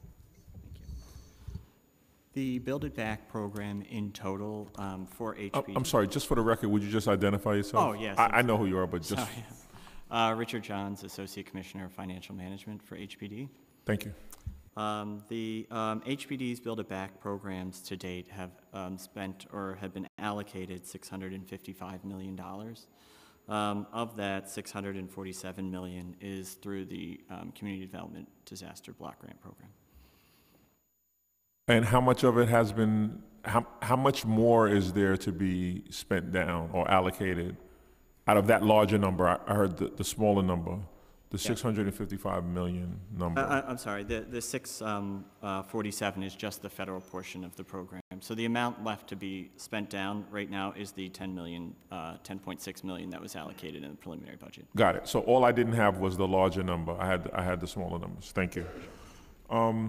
How does HPD anticipate this work? When does HPD anticipate that this work will all be wrapped up? So everybody's done, everybody's in their homes by what date and time? So we expect that all of the work would be wrapped up this year, 2020. So as I said, with the multifamily program, we have 240 homes that are complete. There are 4 under construction and 3 which are nearing completion. And with the single family as well, we expect that all the program will be wrapped up this year, 2020. Okay, so both programs should be finalized this year. Yes. Before I continue, I wanted to ask, Margaret, do you have any questions? Yes. Margaret Chin. Thank you, Chair. So as the chair of the Committee on Aging, I'm going to start with a question about the production and preservation of senior housing. I know that in the mayor's Senior First initiative, yes. They increased the number of units. So in the plan from January 2015 to December 2019, the city financed the preservation and creation of about 9,100 senior housing units, including constructions of 4,100 senior units and preservation of 5,000. It just seems like there's a lot more focus on preservation, which is important, but we really need to continue to build more because the older adult right now represent 1 in 5, about 20%. So how is the HPD going to sort of commit to financing new affordable senior housing at a rate that reflects the increase of the growth in the senior population and also in the projected almost 3-fold growth in the homeless senior population? Thank you, Council Member, for that question. So our housing plan is multifaceted, and it seeks to serve many vulnerable parts of our city, not seniors included. The city, this administration pledged $500 million for seniors, and we pledged to issue RFPs to meet that goal. Office of Management and Budget has allocated the funds for us to produce that housing, and I believe we've just issued 2 RFPs on NYCHA property for respondents to produce the senior housing that we agreed to do. In addition, So the $500 million is going to be focused on building new units? Yes. And in addition, preservation is 60% of the plan, and we serve seniors in more than new construction. So we serve seniors not only in new construction projects that are geared towards seniors, but we serve seniors through our lottery as well. So as new units that are not targeted just for seniors are put online, we have many seniors applying through our lottery, and they get housing that way. But in addition, because preservation is 60% of our plan, we are preserving housing for seniors in the communities where they live. And part of our preservation plan, when we do have a project, we do a survey of who's living in the units, and we offer many design changes within those units where seniors reside so that they can age in place. And so we're serving seniors not just in the new construction projects that are targeted specially for seniors, but also in preservation and also through our lottery. And part of with the senior housing, do you coordinate with the other agency? Because one of the issues that we have raised in past hearing is providing the support services. I mean, just like similar models, supportive housing, oftentimes, new senior building is built, but there's no services provided. No security, no social services, and then in the council, we have to go find, additional fundings to do that.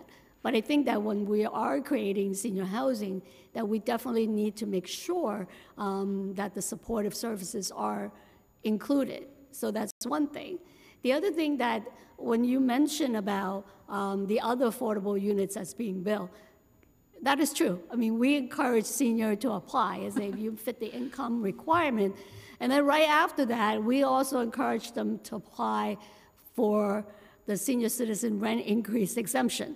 Yes. Because what we have heard also from seniors who are actually working and they were able to get into senior housing, now all of a sudden they're going to retire and their income is going to drop, and they were told by management office, well, you got to pay the same rent.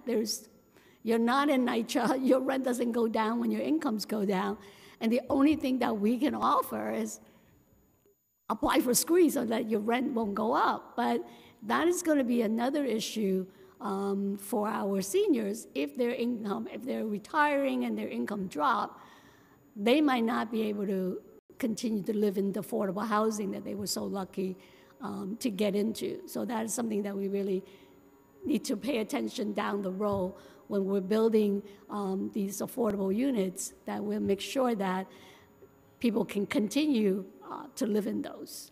Absolutely.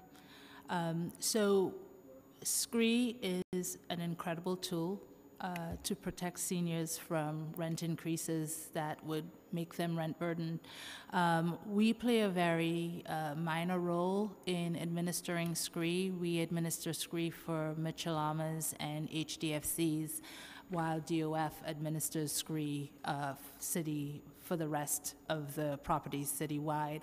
What we do at HPD is that we do continuous ongoing outreach within Mitchell-Lama projects and within HDFC projects to register seniors for SCREE. And so that is an ongoing thing because, Councilmember, we agree with you that we need to protect seniors from increasing rents and the inability to stay in their homes.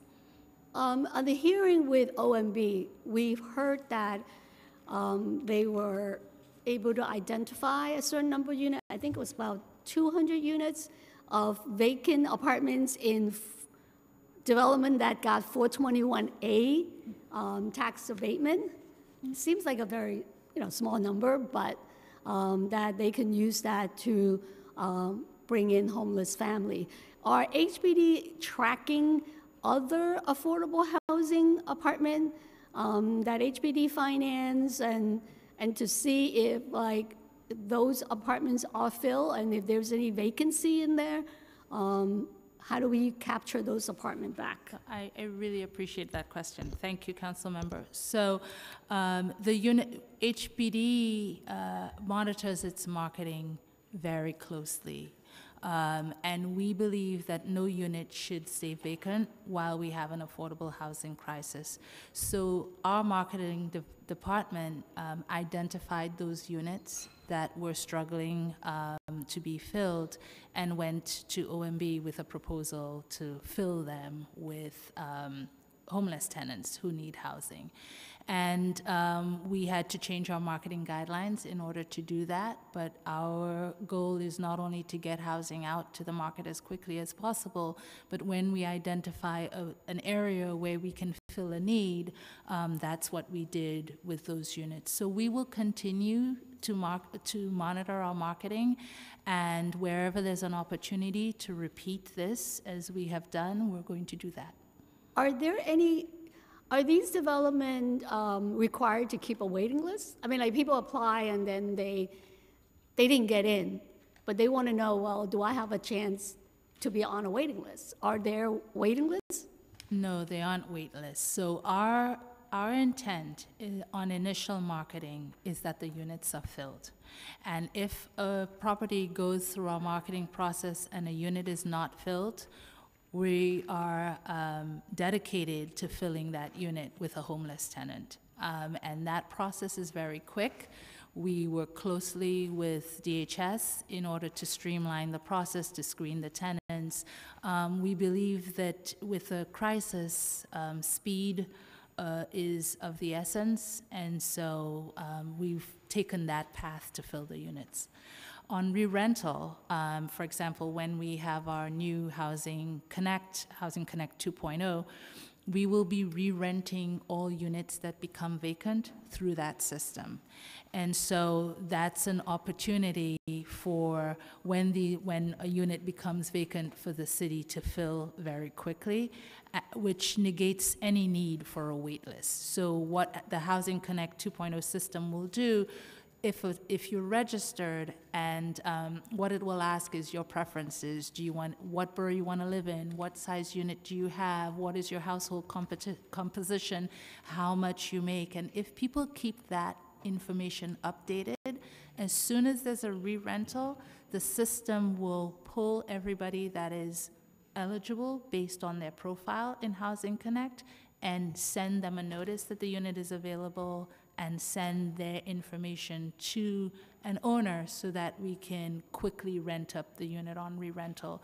So with the new system coming on, and there's no need for a wait list, we will get people to these units as quickly as possible. Okay, so we still have so many people who are homeless, so why don't we just, if there is a vacancy, couldn't HPD or the city take it back and place the homeless family in there? I mean, like what you're trying to do with the 421A. I mean, like instead of remarketing it again to the general public, is that a possibility to continue to really focus on the greatest need, the people who are in the shelters? So I appreciate that question, council member. So we're doing, there's such enormous need across the city in so many different ways. And we're doing a lot right now to place, for example, we're excited about working with the council and getting the 15% homeless set-aside bill passed. And we've changed our term sheets and the programs that we need to do to increase that set-aside. We're also filling homeless units through our lottery. So people come in with vouchers for our lottery and they're able to get housing that way. We're also looking through our marketing, and whenever something is not filled, for example, we build these units in the community and we have preferences for the community, for disabled members of the community, for people who've resided in the community for a long time to be able to fill that housing. And we're also pivoted our housing plan so that we're serving the lowest income, people making $30,000 a year for a family of 3 and $50,000 a year for a family of 3. So we're really trying to balance so many things. We're not leaving the homeless behind, but we're also trying to make sure that the communities see the benefit of being able to stay in their community and afford homes in their community through our lottery. So we're doing everything we can. We continue to think it through. We'll continue to work with you and get your ideas, but I'm proud of the marketing team for identifying those units and for making sure that we were able to offer them to DHS. Thank you.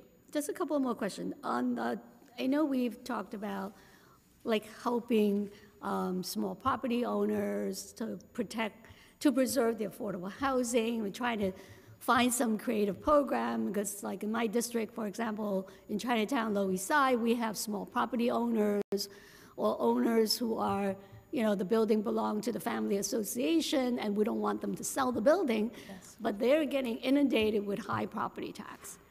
And a lot of the program that the city have are like loan programs. Yes. And so we're looking at creatively to see how we can tie property tax to preserving affordable housing.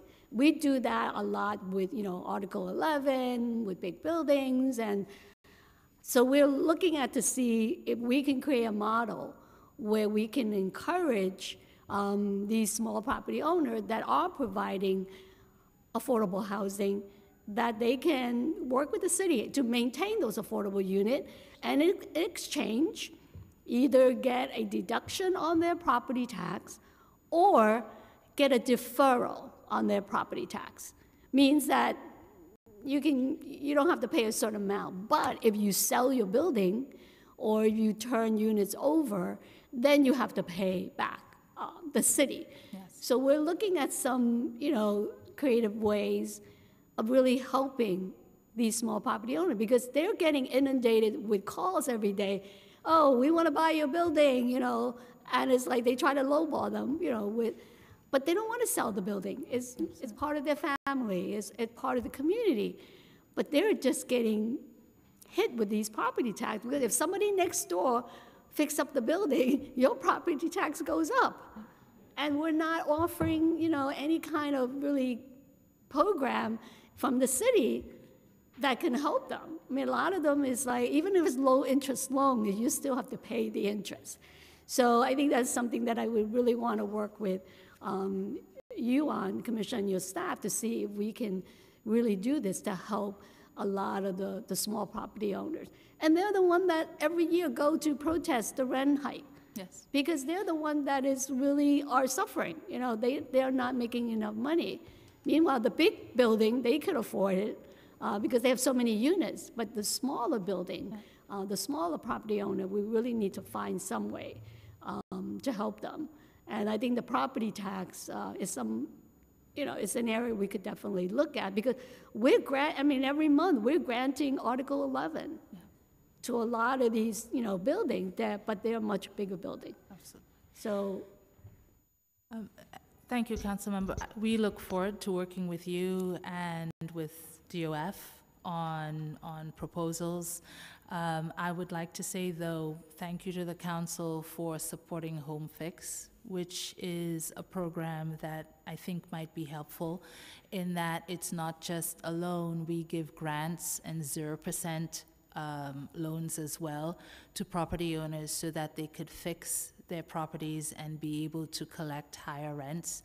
And so while this is not a property tax reform proposal, the council was very supportive of this program. And since in the first month of the launching, we got 1,000 applications where we had money for only 250. So this is a really great program that while it doesn't take care of the tax issue, it does help people repair their buildings in order to get the rents that they can get on the buildings. And it depends on need, so the neediest people get the best terms. Mm-hmm. So instead of having to pay the loan back, it could be a grant. Thank you. That's good. The last question I have is that on the J51 program, that's another program that can possibly help building owners and small property owners to really fix their building. And I know that HPD is really looking at a way to reform this because I know that when they were converting a lot of buildings down here into residential building, they took advantage of the J51 program. But ironically, there was no affordable housing that was created.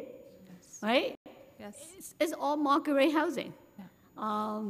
So what is HPD kind of looking at how to reform the J51 program, and also on the enforcement side too, how to enforce building that actually took advantage and make sure that they comply, with the law. I mean, we have so many cases, and you've heard about in the media, people they were taken advantage of, now they're suing to get their money, and there was all these like 421G program, which I know. a lot of us weren't really familiar with it. Still around. Yeah. But definitely the J51 is something that help fix up buildings or conversions and. Thank you, Councilmember. As you may know, tax incentives enforcement is dear to my heart, as well as making tax incentives work to create affordable housing. To that end, our team at HPD have worked to look at J51 and make sure that it is a tool that supports naturally occurring affordable housing, to make sure that people who are providing housing to low-income New Yorkers get the relief they need in order not only to upgrade systems, but to upgrade them in an energy-efficient way.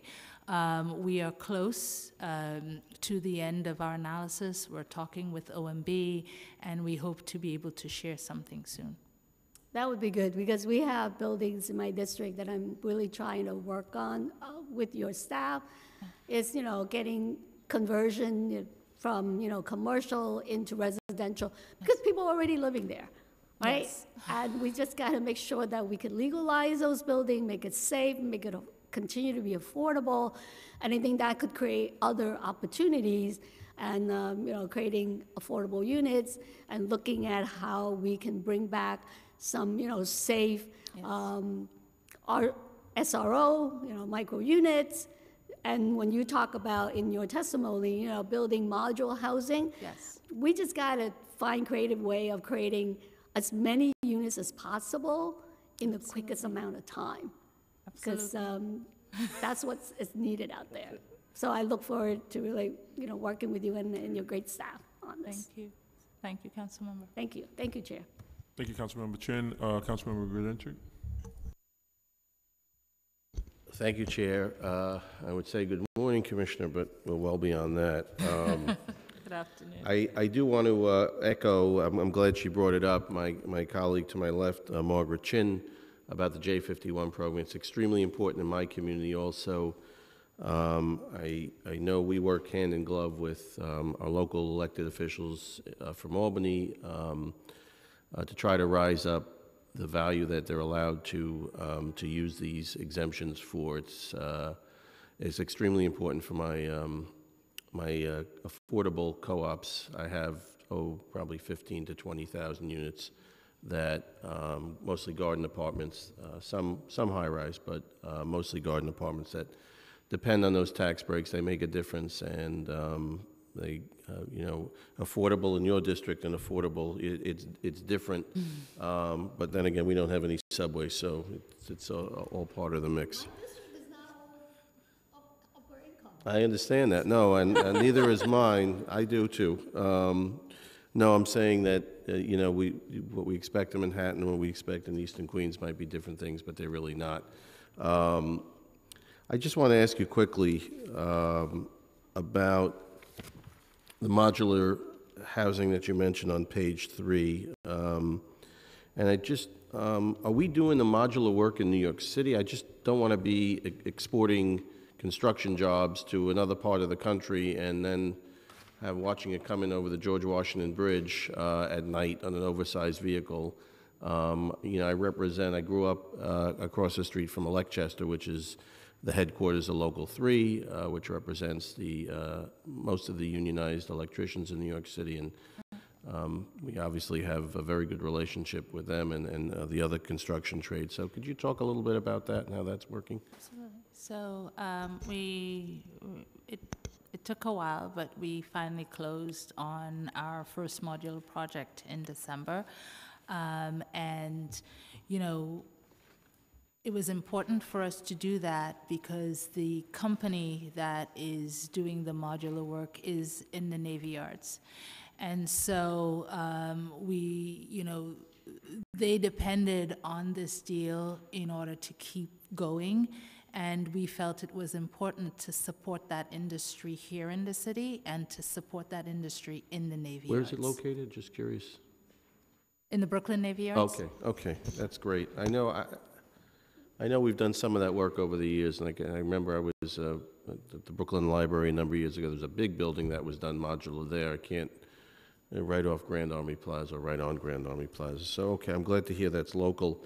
The other question I have, on the basement conversions, that would require zoning changes to make them legal?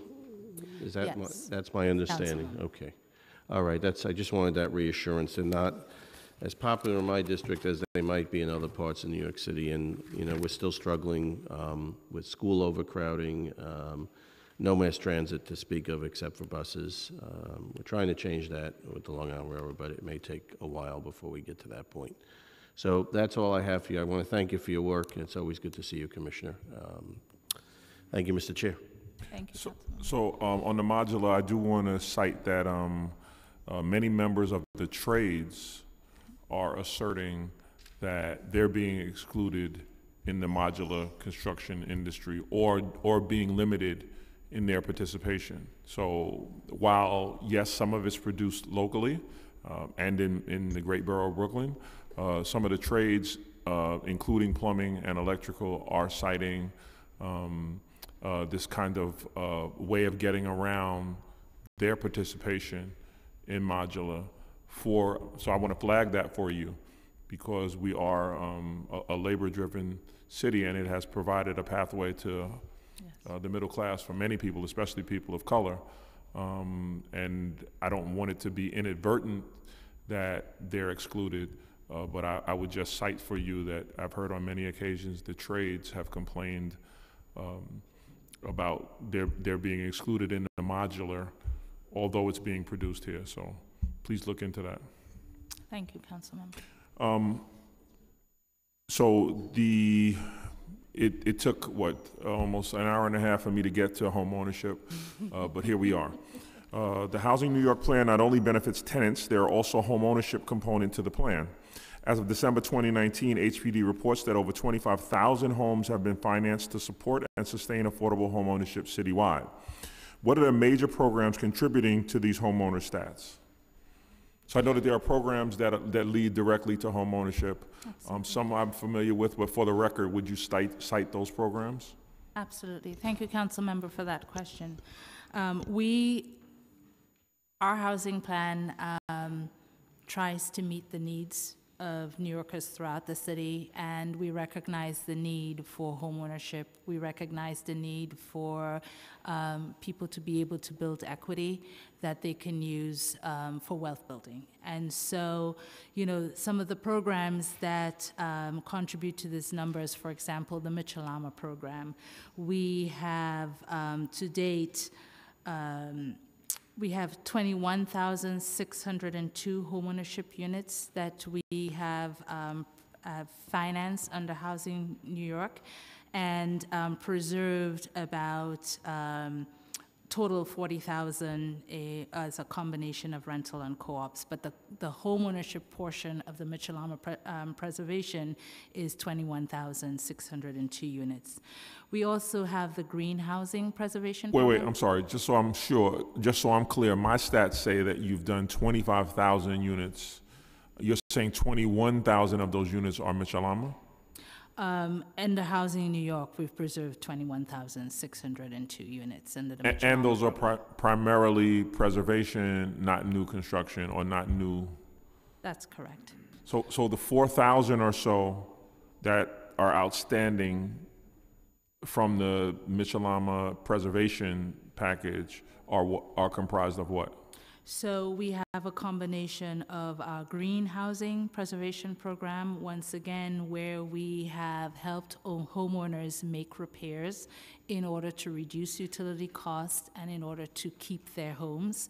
We have also launched Home Fix, as I mentioned earlier, which is another effort to help homeowners who have trouble keeping their homes and keeping up with repairs, that we are giving them grants or very low interest loans in order to fix their roofs and their boilers and to rehab an additional unit that they can rent so that they can maintain the cost of their unit. We also have an open door program, which is our new construction homeownership program geared towards low, moderate, and middle income homeowners.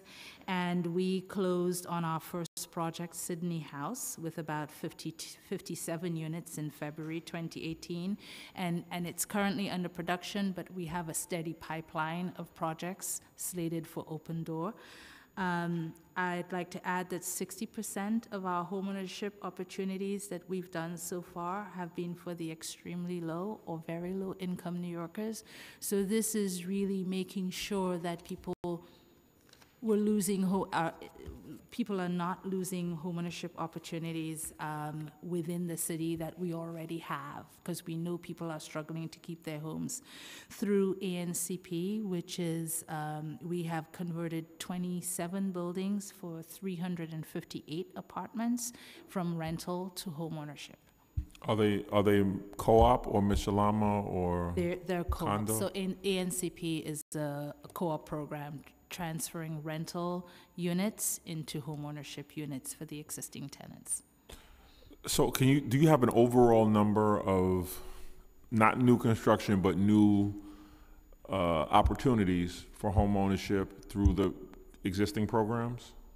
So far, we have created, through Housing New York, or preserved as a combination, 25,870. So I have that number. I just want to know what the difference between preservation and new is. Construction. Only so that I could perhaps find a way that through the council's help, we could get to a higher number. While preservation is incredibly important, I don't want to have people think that I don't know that the basis for some of this is obviously preservation. But in the climate that we find ourselves, it's also important to begin to create new pathways. And I say that because we have a lot of young people, and I don't know whether they're millennials, Gen X, I don't know where they are, but we have young folks who have been tasked to go away and get great education and come home and find the only opportunities for them is through deep affordability, which they outrank their first year out of school, and there are no pathways to home ownership for them. So we're asking our students to, our young people to be high performing, and they're doing that, and then finding their city unaffordable to them. So there's various degrees. I know there's 1,000 people who could come and say that it's affordable. We've heard from my colleague who chairs the aging committee, and certainly the city's unaffordable to them. But I think it's incredibly crazy that even the young people who are getting fairly decent jobs find the city unaffordable to them. I don't know where we're going to find ourselves. So these no pathways to new home ownership opportunities concerns me greatly. Okay, so if you could just get that number for me, I would greatly appreciate it. Thank you, council members. So we have created 1,118 new homeownership units as part of this plan, and we continue with our new open door program. We are going to step that up to produce more units. Part of preserving our homeownership is to help the seniors who are feeling that they are now unable to keep the homes that they have and homes that they intend to pass on to their children. But I think we're a city that can walk and chew gum at the same time, so we can protect our seniors through preservation while also creating pathways for our young people to have home ownership opportunities. And I just want to continue to say that because I think it's important. I think you guys are working towards it, but let me help you. I don't know whether it's in the languaging or whether it's in the marketing. Let me be of some assistance. And it's incredibly personal for me, who has 6 high-performing children who I don't want to come home and stay with me when they're done. I'd like for them to have an opportunity and pathway for themselves. So, and I know that there are many people in the city who find themselves in the same position. So yes. So we work so well with the council, and so we look forward to working with you and your members.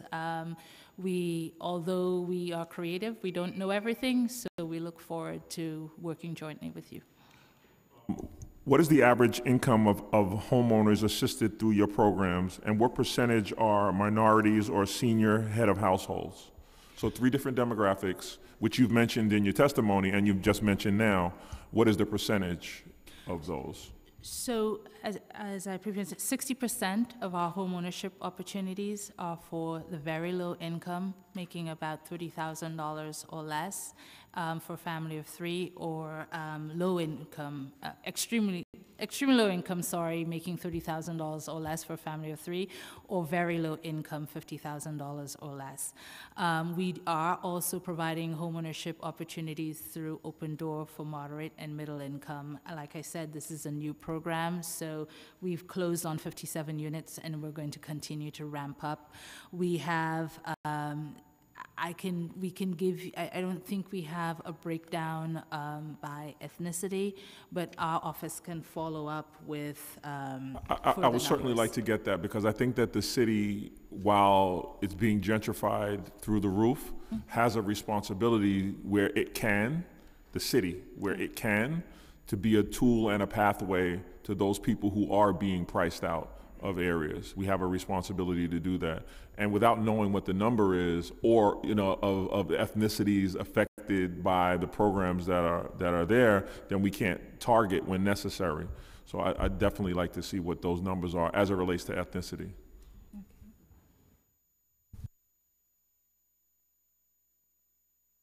We've been joined by my colleague Helen Rosenthal. I have 2 more questions, and then I just want to stay on this home ownership and finish my questions there, and then we'll have Helen.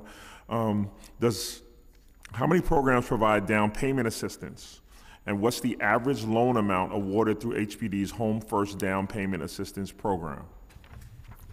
Thank you, Council Member, for that question. We are incredibly proud of the fact that we have increased our contribution to down payment assistance from about $20,000 to $40,000. This down payment assistance is available for all of our homeownership programs, and so any first-time home buyer can apply to the agency for that assistance. So I would ask, in terms of outreach, to people, to have them understand that this program exists for them, especially the down payment program. What is the methodology used for outreach? And before you answer that, how can my office and this committee be helpful in getting that information out?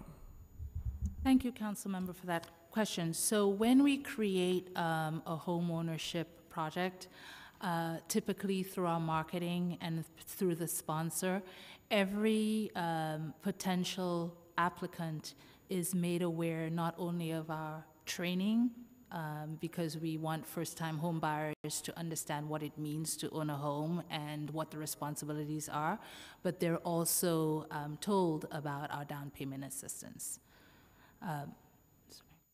So I think that there are people in my community in particular who are not aware that these programs exist. So I'd certainly like to partner with your office. Absolutely.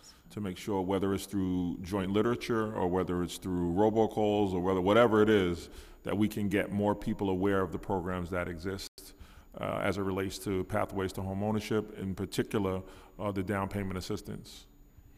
Thank you, Council Member. We are excited about partnering with you on future homeownership projects, and with your other council members, we'll be happy for our planning team to come out through various council districts to explain what we have to offer homeowners. As you know, we're both on a working group where we're discussing a lot of new ideas for how HPD can be more proactive and more supportive to homeowners, and so I look forward to working with you to get those ideas to be a reality. Just for the record, I do appreciate our co-collaboration within that task force. I think it's going to yield some things that the city has never seen before, so I thank you for your efforts there. I am a little concerned about the fact that the administration had put forward at first a number of 200,000, which went to 300,000 targeted for affordable housing units. And there was never a target number articulated for home ownership. So there was a very aggressive marketing plan and target around 300,000 units of affordable housing. it puts me in a very precarious position because I don't want to, in my district, be responsible for only pushing deep affordability and not pushing the ability for home ownership. But there was never a number that I could articulate. Whenever the number around affordable housing units was mentioned, there was always this 300,000 unit number, and people worked towards that goal. There's no number, to my knowledge, that represents the number of targeted units for home ownership. Is there a particular reason that was? Did I miss the number? Can we come to a number? I think it's important, though, because that number came and then people worked diligently towards that number. The agencies, the council, everybody seemed to be focused on this target number, which we call a big, hairy, audacious goal. So there was this BHAG for affordable housing units, but never one for pathways to home ownership. I think they should, they're not mutually exclusive. I don't know why we can't have a target number unless you can tell me why there's no target number. Thank you, Council Member, for that question. So to date, of the nearly 150,000 homes that we've produced as part of Housing New York, 17%, homeownership represents 17%. With Your Home NYC, which the mayor announced as part of the State of the City, the mayor has pledged that we will make sure that we put enough city-owned land out into RFP to support a further 3,000 shared equity models for home ownership. So we're excited to work on the new CLT program, which will produce shared equity home ownership opportunities throughout the city. In addition, we hear you and we hear the advocates, and this administration is really focused on home ownership. And so we pledge that through our Open Door program and through ANCP and through NIHOP, which is our new construction infill program, that we're going to be pushing in the future to exceed our production. The only problem with that is, one, that's too many characters to hashtag. And two, without an actual number, we don't know whether we're winning or losing. With that 300,000 unit number, we know if we don't get there, we lost. And I don't mean to be disrespectful, with the vagueness of the home ownership piece, it's hard to articulate a win in that. We can always say, hey, we did so much, and I respect and appreciate the fact that there has been a commitment demonstrated by HPD and the administration to home ownership. This wasn't something that was talked about very much prior to now, so I respect and appreciate it. It's just that we don't have any number to fixate on that we can say we're working towards, and that we can demonstrate if we fall short of that there was not a success. So I definitely would like to work with you going forward and the administration to get to a number that I can A, hashtag, and that two, we can actually determine whether or not we're being successful or not based on working towards a number. I will leave it there and have Helen Rosenthal from the Great Borough of Manhattan. Thank you so much, Chair Cornegie. Thank you for your leadership on all of these issues. Commissioner, I haven't had a chance to meet you, and I would love to sit down sometime, so it's a pleasure to have you here. Thank you. I look forward to sitting down with you. I wanted to follow up on two vexing issues in my district, and I'm wondering if you need any additional, HPD needs additional staff on these issues. One is that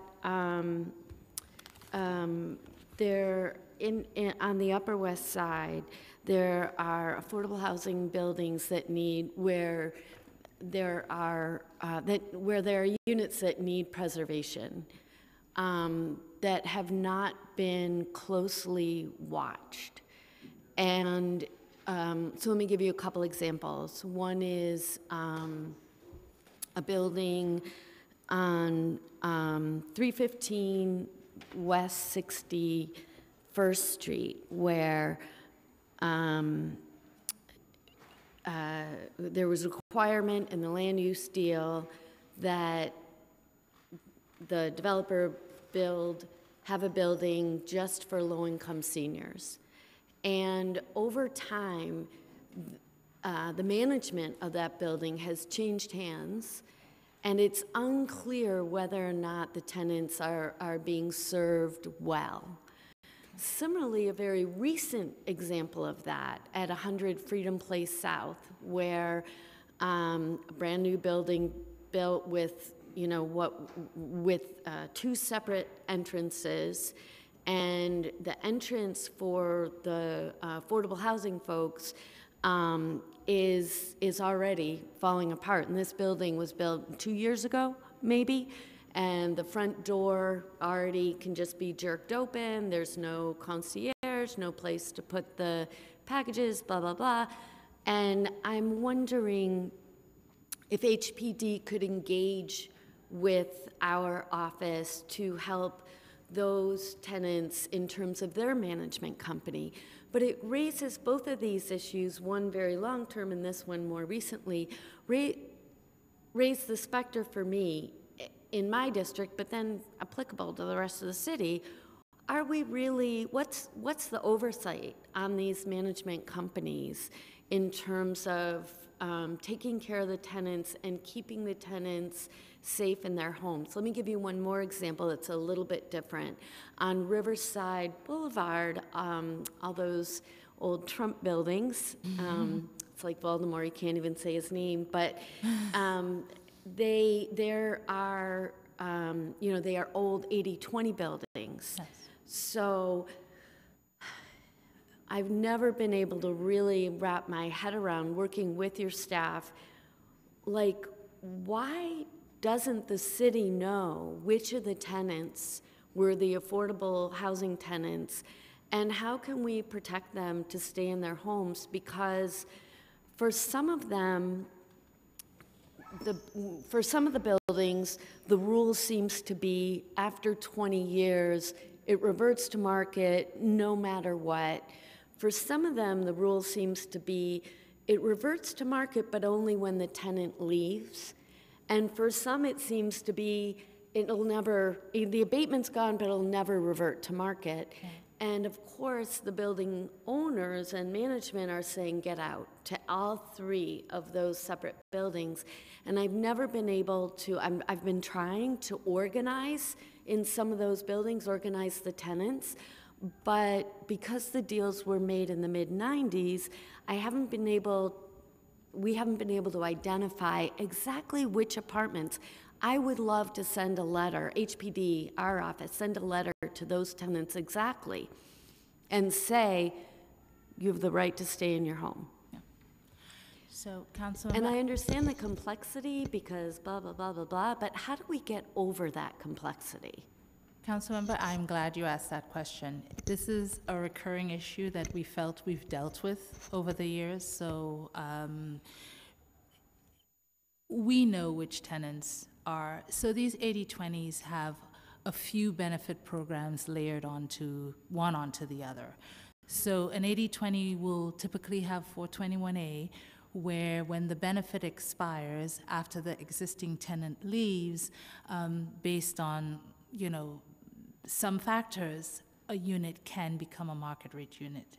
However, these 80-20s typically also have voluntary inclusionary housing program layered onto it, which means that, in fact, the units can never be destabilized because inclusionary housing requires permanent affordability.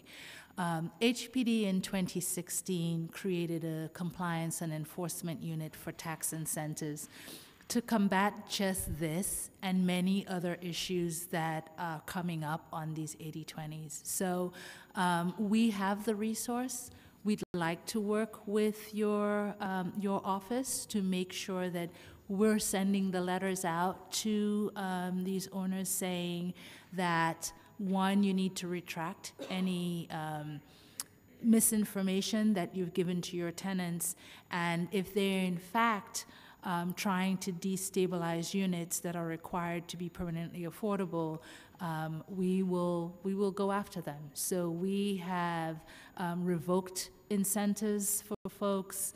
We have brought, since 2016, about 60,000 units back into rent stabilization through our enforcement efforts.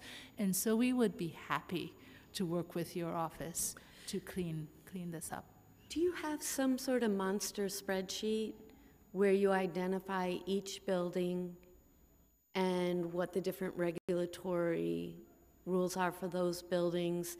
And could you, I mean, I think it's silly for you to just send it to me, but if you could send it out to people, because we would be interested in being helpful there, number one. And number two, in the buildings themselves, where it's an 80-20, J51, 420, whatever, do you know the apartment numbers? Could you get us that level of detail? So we know the apartment numbers. We know what benefits buildings are receiving. You know, what I would say is if you give us an address of a property, we'll be able to give you that information. Yeah, I mean, I've done an analysis in my district, so I think I know the buildings, but I'm wondering if you can send me, for my district, knowing all the addresses that exist in my district, which is basically Community Board 7, so it's the same overlay. If you sort it by Community Board, that'll work fine for me. So this is an excellent question. This is a moment we can send you, for example, the inclusionary properties, but it's a moment for us to give a plug for our inclusionary housing map. Every property that ever receives inclusionary housing is immediately mapped onto our map. It shows who's receiving the benefits, who's generating inclusionary benefits, and for what private properties they're generating benefits. And it's very easy to download a report of every property in your community district, in your council district, that's receiving either voluntary inclusionary housing benefits, and for areas that are mapped for MIH that are also receiving those benefits. If a property is mapped, it means that the units that are identified are permanently affordable. But our people can work with your staff and give you a report. I mean, that's tremendous that you have that. So, you know, I'm always thinking about, I'm sorry, I won't just meander. But I mean, how can your office make it easy for those who can get the word out, right? Absolutely. I mean, what would make it easy for my office is if you could say, Councilmember District 6, please send letters. To this address, send a letter saying such and such, and here are the apartment numbers. Address it to the apartment numbers. To these set of addresses, you're going to have to send a little bit of a different letter. Here are the apartment numbers. Here's a one-pager you can send them. To these set of buildings, it's a little different. Because the more you make my completely under-resourced office do that, we're just not going to. And if I were to send a letter to every building, every address, and say, you figure out which building, type of building you're in and what the rules are, they're not going to do it either. So is there some way for HPD, which is more resourced than my office, to make it easy for my office and any council member's office to do something like that? And if the answer is no, can the council urge the mayor to give you more resources because you have access directly to this information? Councilmember, the answer is yes. We can work with your office to get you the information you need. Yeah, but you know, in this chair at this moment, I represent the city. Well, I'm asking on behalf of my colleagues too. Absolutely. So when we formed the compliance and enforcement unit for tax incentives, we did it for just that reason. And so we're happy to work with your office. We're open for business. We're every day going after property owners and making sure that they are doing what they're supposed to do in return for the tax incentives. So we're happy to work with your office and other council offices to get that word out. Fantastic, thank you. How long would that take? Like, could I expect to get a package like that in a week, a month, couple months? We'll work with your office. Let's talk offline, and we'll do the research as to how many units and how many properties, and we'll make sure you have what you need. Okay. I mean, again, I think my takeaway would be if the answer ends up being longer than 2 months, then I would ask the committee staff to ask for additional staff. for this unit. I mean, that seems sort of reasonable. And then the last question, I'm worried about people, as we call it in the gig economy or freelancers, whatever, and Housing Connect. I've had a number of my constituents who have that fluctuating income and have been rejected. You know, they were given an opportunity, they won a lottery, they got to apply, but then their income is so variable. How does HPD, have you made any progress on that? This is something we've talked about for a couple of years. I wonder, at one point I thought progress was being made, but I don't know what the status is now, sort of how you manage that. Thank you, Councilmember, for that question. I would like us to sit with your office and talk offline as to how we can work to make sure that income qualifications reflect more of your annual income, and we can talk about the specifics of the instances that you're seeing. Well, I mean, again, I've brought this up at prior meetings, so actually, I mean, what would be so great is if you all could think about a policy where for people in the gig economy, maybe you look at a 3-year or 5-year window on income and not a 1-year window. I don't know if you're constrained by federal law or state law on that, but this is a real issue that currently prohibits people in the gig economy from having access to New York City affordable housing. So thank you, Councilmember. I'm glad you raised the federal law issues. So we do a lot of tax credit projects and in our new construction pipeline. And these are federal laws that are very strict about how we income qualify tenants. So I would love an opportunity to talk with you offline. Yes. And is there some way, just this last question, I promise, Councilmember, that the city could subsidize to get over those hurdles? Like somehow say, you know, it's the federal requirement, the person has to make this amount of money every year, so we're going to guarantee that for people in the gig economy, they're going to be able to reach that amount. And you could imagine some sort of complex, ridiculous algorithm where some years when they're making more, they could pay back the city, but the years they're making less, the city compensates. There are just so many people in this situation. Thank you, Councilmember. We are always striving to serve all of the needy folks who need quality, affordable housing. We're always willing to sit with our budget folks and work with the council to find creative solutions. So, you know, what I would say is we should talk offline. All right. I mean, I'm probably not going to pursue this, but this is something that I would imagine for you all, that would be a policy you might be willing and interested in costing out. You know, I'm not sure it's my responsibility to figure this out, but it's an idea that's out there. I'd be really interested to hear back from HPD about whether or not that's something that's feasible. Thank you, Councilmember. We will be sure to talk about it. You are a sweetheart. Thank you so much for your time. Thank you. Thank you, Councilmember. Councilmember Rivera. Thank you Thank you, Mr. Chair. I saw in your testimony very briefly that you mentioned CLTs and gaining up to 3,000 units of community-owned affordable housing, and I was very pleased to hear it in the State of the City. So I would like a few details.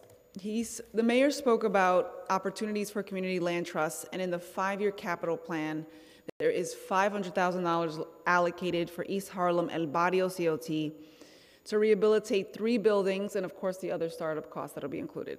So that's a great start. I'm excited to see, as the capital needs remain probably one of the biggest issues for CLTs.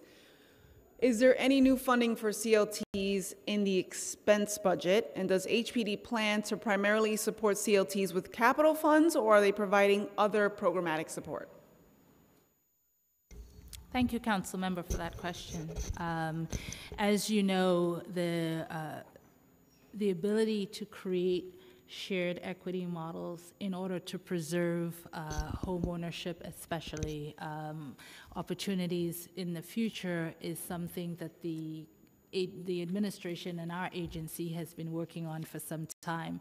Too often we create homeownership opportunities that are lost eventually because there isn't that ability to make sure that the gains and the increases in the value of that property gets recycled in a way that maintains homeownership long term.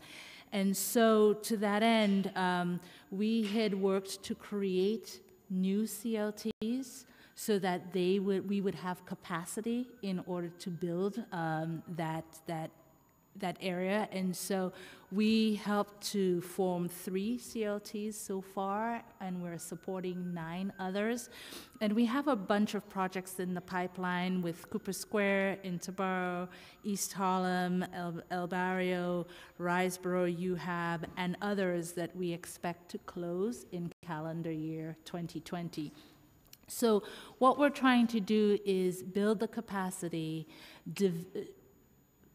put together the development models that would make this something that is that we can recreate very easily. And so right now we're grappling with ground leases and ownership issues between the not-for-profit fee owner of the ground lease versus the owner of the unit, and how flip taxes and shared profits of resales happen between the not-for-profit that owns the fee ground lease versus the homeowner. And so, with that in mind, we're still working out our RFPs that the mayor promised that we're going to use city-owned land to put these RFPs out so that not-for-profits can respond as to how we can continue to make this model something that is easily replicable so that we can ramp up to this 3,000 units. And with that in mind, we're also working with our Office of Management and Budget to figure out what the true cost and capital needs are. So we're working through these CLT closings in calendar year 2020, and that will inform a lot of what we continue to do. You said there were 3 of them?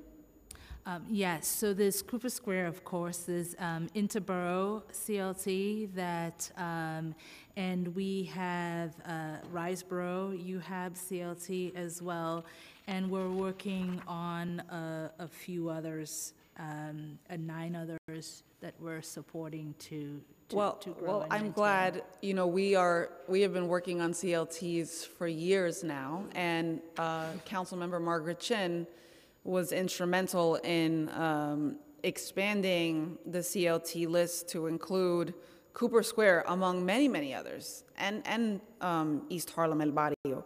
So I'm just looking at whether, you mentioned looking at a model. There are models that exist, clearly. We don't have the capital funds to invest in all of these CLTs. So it sounds like you're kind of traveling on the same path as we are. I just hope that we're doing it in tandem, because we were very, very pleased to hear the announcement at the State of the City, knowing we just negotiated over $800,000 in programmatic funds to the CLT organizers. So I think great minds think alike. I just want to make sure that we're doing this together. And so I asked, does HPD plan for a community development fund that CLTs will have access to for ongoing maintenance or emergency repairs needs, considering that you mentioned the capital piece being such a big part of your campaign?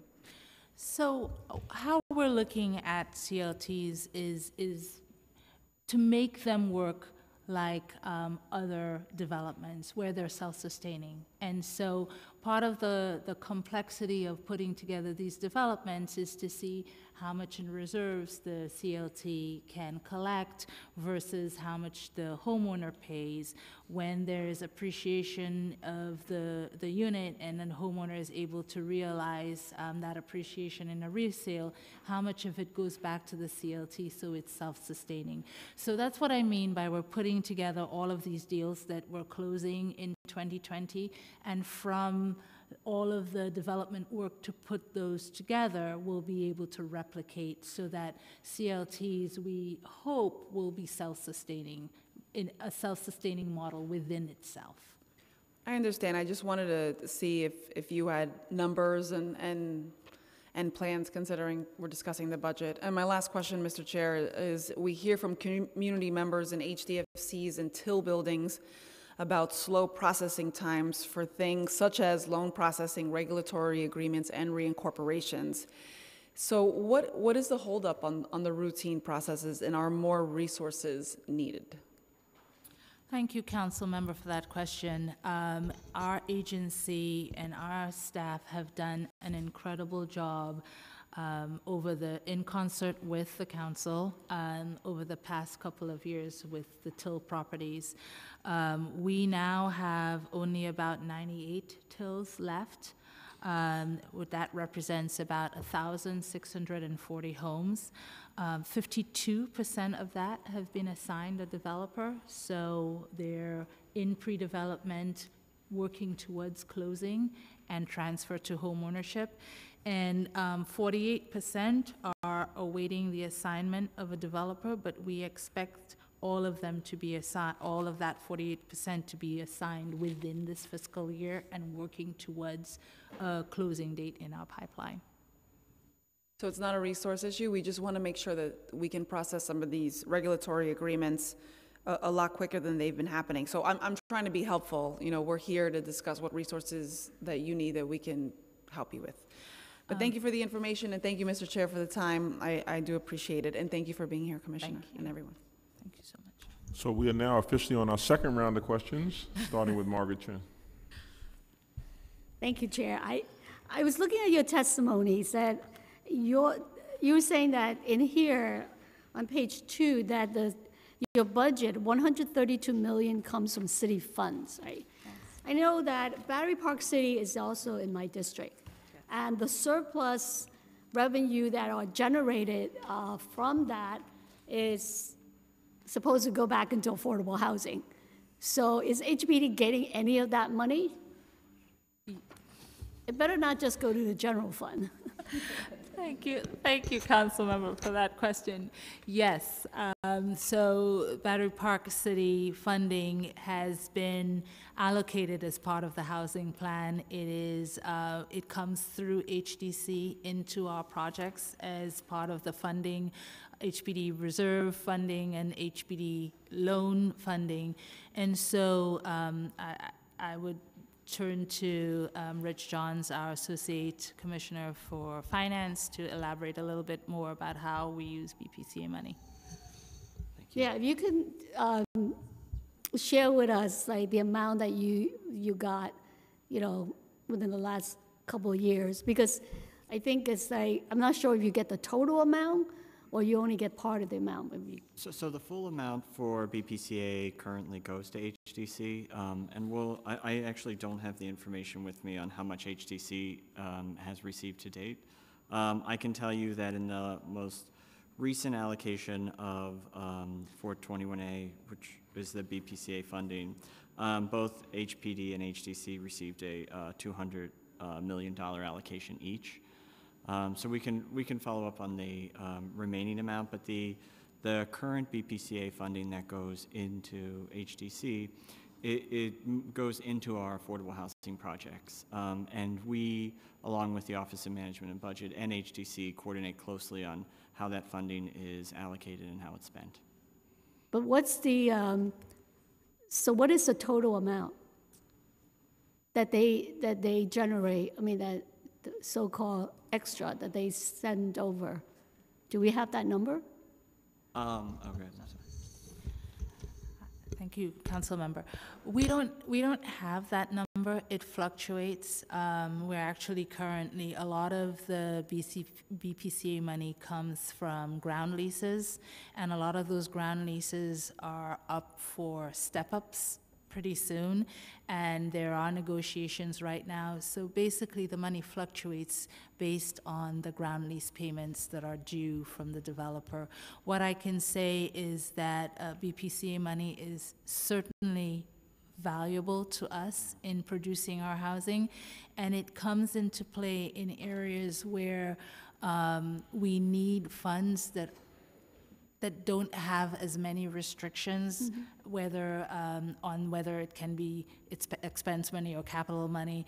And so when we have tricky situations where we absolutely need emergency funding to do a project, but but capital funds can't be used for it, and we can't use expense money, the BPCA money comes in to play in a very valuable way.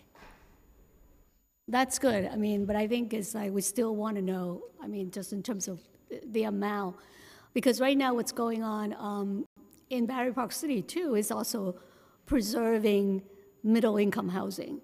And negotiation is going on, and the deadline is end of June. Yes. And we have people who help build up, you know, Battery Park City tenants who are living, well, this is particularly Gateway. Yes. Tenants who help build up. The city got schools, got library, and now they are in limbo. Yeah. And they just need the protection. I mean, they're still paying pretty much high rent, but they need protection so that they can get lease renewal, they don't get huge rent increase. And so we are, you know, working with Battery Park City Authority, and I want to make sure that HPD is also involved in making sure that we can preserve middle-income housing there, that we don't lose that opportunity. And the developer, I mean, he's not paying a lot of ground lease. So if there's a way to work out that we could get this protection, because as you said, the revenue is more will come in because they're paying really low ground lease in the beginning, and we really have to seize this opportunity to preserve the middle-income housing that we have in the city. Thank you, Councilmember. Absolutely. We have been talking with the state, with Ruth Ann, who's the head of HCR, and our staff has been doing a lot of tax analysis to try to figure out what is a good path forward. So we look forward to working with you as well. Yeah, and then we're looking at really expanding it to include all the residents, not just the one, you know, the portion, because that's going to keep on shrinking. So we want to make sure the whole complex is preserved, and that will help, you know, other development in Battery Park City. We want to make sure that middle income is there. I mean, even though we didn't get the low income or the moderate income, but the 20%, I think we've been working with your office too. It's like identifying some of the building, because we were hearing from seniors, from residents, that like all of a sudden they're getting a notice like 20 years up, you got to move. And people are so worried. And so we wanted to make sure that people know that they have, you know, continued protection, or how we can help them stay in the neighborhood that they helped to build. So that's something that I look forward to continue working with you on. Thank you, Councilmember. Right, thank you. Thank you, Chair. Thank you so much. Sorry, second round. Two things. Someone just approached me about a set of buildings in Brooklyn, the Decatur buildings. Are you familiar with these? 1355 is one of the addresses. Yes, Councilmember. So apparently the new owners have been caught in some corruption cases, maybe at other sites. And the people who are living at the unfinished site, but at those Decatur buildings, don't have leases. And yet the owner is taking advantage of the 421A tax abatement. Do you all follow up on stuff like that? Thank you, Councilmember, for this question. Our code enforcement folks, our tax incentive folks, our law department folks have been involved in this building for years. We have been in litigation. I am not certain if the litigation is over. And we have worked really closely with DHCR. So we have resolved many issues concerning rents, tenant leases, the ability to have heat in the hallways, code enforcement violations, we can sit with your office and let you know our history in this building. With all due respect, Commissioner, that's exactly the opposite of what the tenants are saying. I appreciate that that's what the tenants are saying, but we have had a long history of working. This is from since Commissioner Vicky Bean was commissioner of this agency. I mean, that we've tells been me working on it. if you've been working on this for a long time, and we're hearing from tenants that the problem still is going on today, there's clearly some sort of thing that's not working. Do you know what I mean? Like, wouldn't you want to try some sort of different tact if people still don't have leases, heat, or hot water? Like, it sounds to me like, you know, I mean, do you have, again, maybe it's an issue of resources? Do you have tenant organizers that you send in? What do you do to, if it's not working, right? I hear we've been working on it for years. The city but has, that raises red flags, right? The city has resolved the issues in this building that concern us. So, yeah, we really can't, the public can't speak up at this. You'll have an opportunity. But look, I'm not going to go back and forth with you, but there's clearly a disconnect. And for me, that raises a red flag. And given that we're at a budget hearing, I mean, I would infer from that there's an issue with resources, and that, you know, maybe the tenants could really benefit from some organizers, or, you know, I know the litigation department needs more employees. You know, I would really, this is an opportunity for the public to say, and for you to say, quite honestly, regardless of folks from City Hall sitting here and folks from OMB sitting here, for you to say honestly what's going on in your department and whether or not we're able to serve New Yorkers. I mean, I gotta say, from the exchange that you just had with my colleague about Battery Park City, she gave the exact same example that I gave, you know, with buildings and tenants being threatened. And it's so obviously, it's not just happening in my district, it's not just happening in hers. And for your answer to be that, well, in 2016, we came up with these great regulations and sent them to the building owners, I mean, clearly the building owners are not following through. So is this a complaint-driven system where the tenants have to tell you, no, we're still getting screwed over, and then the one or two people you have in litigation tries to follow up? I mean, it's not enough that you wrote with all due respect, I mean, is it not concerning to you as well? Absolutely, Councilmember. We've resolved the issues. The court ruled against the tenants. This is a long history that we're happy to explain to you, all of the issues that arise of this building. I just care about affordable housing. I mean, I, in a way, don't care what the court said. Our job in government is to keep people out of homeless shelters, right? Keep people off the street, and we just want to hear, you know, even when something doesn't go in the favor of a low-income, moderate-income tenant, doesn't matter. What is the city doing to keep people in their homes? And I'm not hearing that passion. So we have done, and our code enforcement and our folks have done everything for this building and for this tenant and so we're happy to talk offline about what we've done and what we continue to do, and where the issues, if there are any issues, whether they are right. But I'm not just talking about that building. I mean, we just gave. Well, that's the tax incentive. So yeah, but it's sort of, you know, issuing regulations to a building owner who is not interested in reading those building regulations. They don't care. So are you working with the tenants? Okay, I don't want to keep going. Councilmember, I really appreciate. Take this offline, but it seems like a real issue to me.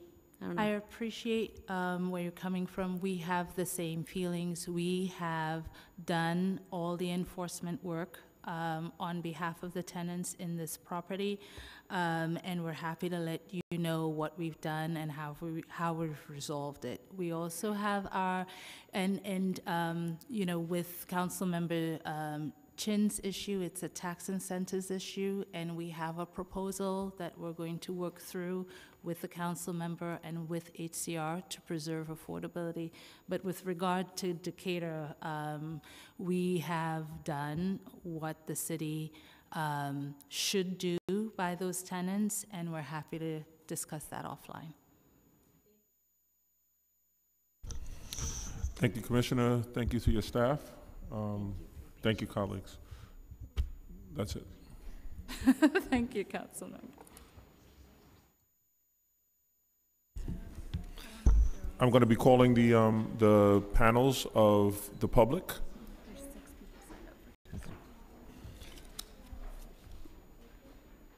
Phoebe Flaherty, Chris Lilo, Kush Cam Au, Vivian Gordon, Ruth McDaniels, Tawati Kamatsu.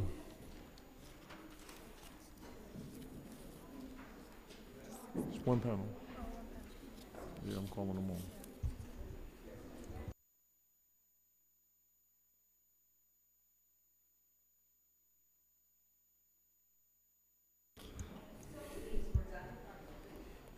Please, if you heard your name, please address, please begin to make your way towards the table.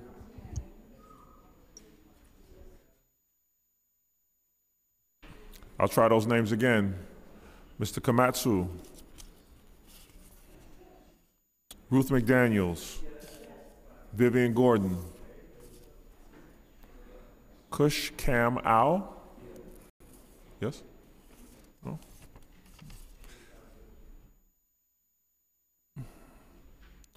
Chris Tilu, Phoebe Flaherty.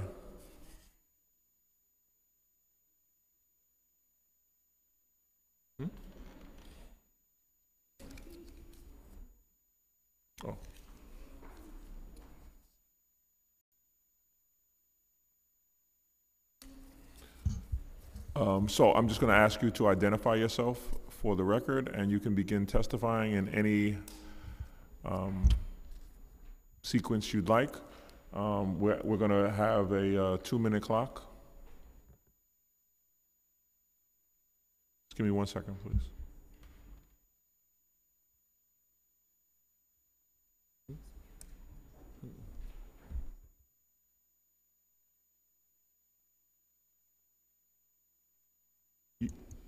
You can begin whenever you'd like.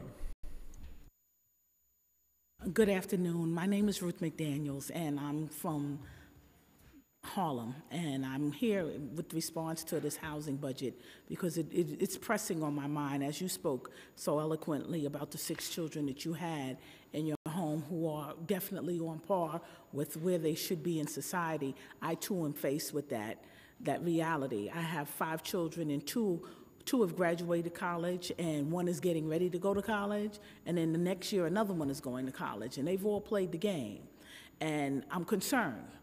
I also have a son who's incarcerated, who should be getting a college degree when he was out here, but he'll be returning home, and I have a real concern as to where they're going to live. I'm not from the South. I'm from the West Indies, and I'm not trying to go back to the West Indies. I've been in Harlem for 55 years, and I need to know where they're going to live. All of my children are employed. They're employed and they're making $15 an hour, and they don't even get enough hours to complete 30 hours a week. So now, how does that process into housing? The average median income in my area is $88,000 a year. You know they're not giving them that. They can't stay with me forever. I want to know, how can we speak to the median income? How can we speak to the housing as a crisis? You don't have to be homeless to need housing. That should not be the requirement to get put on a list for housing that you could afford. I mean, how should I put it? Homelessness is trauma. Why do you need to be traumatized to be housed? That should be an easy fix. I need y'all to work on this, please. Thank you. Thank you. Good morning, Chairman Cornegie. My name is Chris Widello. I'm the Director of External Affairs for NYCC, the New York State Association for Affordable Housing. Thank you for the opportunity to testify today. Good to see you as always, Chairwoman Chin. NYCC represents the affordable housing trade industry. We have about 375 or more members that make their attorneys, architects, developers, for nonprofit developers, lenders, and operators of affordable housing. Wanted just to talk about a few things today. I think there's no surprise that we need to increase the supply of affordable housing across the city if we are going to meet the needs of the current and future population here in the city. And you know, the affordable housing industry certainly stands ready to help in that, and certainly would like to be at the table for conversations around the production of affordable housing throughout the city. One of the things I wanted to do was I wanted to note and applaud the Department of Buildings for the continued effectiveness of the New York City Development Hub. I think if we're going to build the kind of affordable housing New York City needs to address this housing crisis, we need to have a process that complements those goals. And the Development Hub is a valuable program and a shining example of the interagency coordination throughout the planning and review of affordable housing projects. So a really great program that we'd like to, certainly needs to continue here in the city. Wanted to just also touch upon two other things. You know, I think we're really excited for what HPD, the mayor and the council, are doing in working towards production of affordable housing. And I think a good example is the Sunnyside Yards announcement earlier in this week, producing, you know, when completed, will have over 12,000 units of affordable housing. And I think that is the forward thinking that we need if we are going to address this crisis head on. And lastly, one of the things that the affordable housing industry is focused on right now is around sustainability and making sure that our housing will be green and leave as small of a footprint as possible on the earth here. And so, you know, I think a great example is Beach Green Dunes Phase 2 in Far Rockaway, which opened a couple weeks ago. It's 100% affordable. There's 127 units, and it meets Passive House standards. In addition, it is using, its cooling is provided, you know, by using geothermal technologies. And I think this is the type of, you know, the way that we need to be moving if we are going to meet the needs of the society, but also the goals of, you know, 80 by 50 initiative that the council passed and the mayor signed into law about a year ago. So, in conclusion, just want to reiterate that you know, the housing industry is certainly ready to keep moving forward to make sure that we can produce the housing needed for the city. Thank you. I want to cite that we've been joined by Lyric Thompson at the panel. That didn't mean you could go, Lyric. You just got here. No, however. Good afternoon. Thanks for the opportunity to testify, council members. My name is Phoebe Flaherty. I'm an organizer at Align, the Alliance for Greater New York. Align is a community labor coalition dedicated to creating good jobs, vibrant communities, and accountable democracy for all New Yorkers. We co-coordinate the Climate Works for All Coalition, a coalition of environmental justice groups, labor, and community organizations, all working towards reducing emissions to fight climate change through the lens of a just transition. We recently worked with council members to pass the Dirty Buildings Bill, Local Law 97. We're in the midst of a climate crisis, and we only have a few years left to take aggressive action to slow and try to stop the effects of climate change.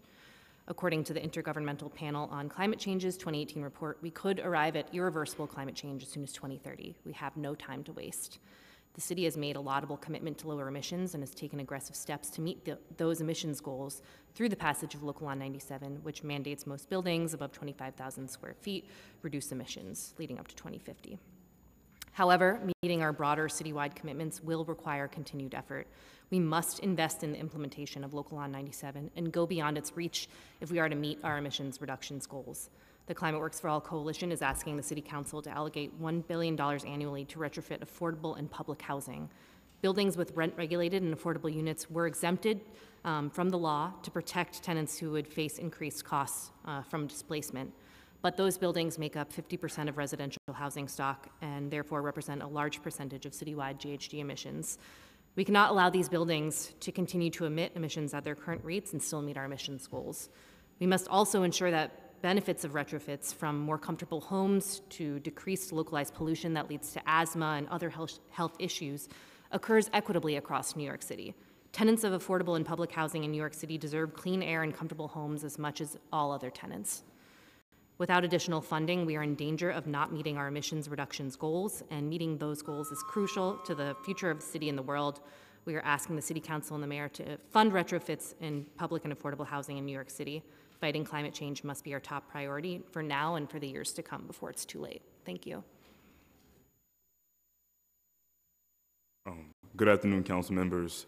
Thank you for the opportunity to speak on behalf of the 1,000 New Yorkers who are living in incredibly underfunded NYCC buildings and low-income housing units. I'm sorry, I'll give you more time, but I just need you to state your name for the record. Oh, sorry, I was getting to Kush Camus from a Community Service Society. My name is Kush Camus, and I'm the campaign liaison at the Community Service Society of New York. CSS uses a multifaceted approach to attack income inequality in New York. CSS has been at the forefront of this work for more than 175 years, changing our strategy and focus as the times demand. We engage in policy work, legislative advocacy, impactful and direct services programs, and litigation in order to help create a fairer, stronger New York. As members of Just Leadership USA's Build Communities campaign, CSS wants all communities to be safe, well-resourced, and have a strong sense of stability. I want to use my time today to highlight 2 planks in the Build Communities platform. The first is to create, preserve, and maintain true affordable housing throughout New York City that is accessible to all. There are many ways to make sure this happens. One is through removing the barriers people face with criminal records and a history of justice involvement when finding and keeping housing, by passing the Fair Chance for Housing Act. This act, which is similar to legislation Seattle and Oakland have implemented, will require questions about prior convictions to be removed from housing applications, so individuals can have rapid access to housing. Without stable housing, no reentry gains are possible. You cannot hold down a job, provide for your family, or participate in your community without a home. Another is through investing at least $1.5 billion in NYCC for the purpose of taking care of deferred maintenance that plagues NYCC buildings and for making long overdue improvements.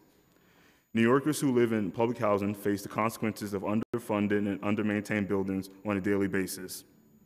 Second, I would like to place focus on Build Communities' demand for expanded and improving services that help people to stay in their homes. CSS supported and urged passage of Right to Counsel legislation in 2017. Quickly.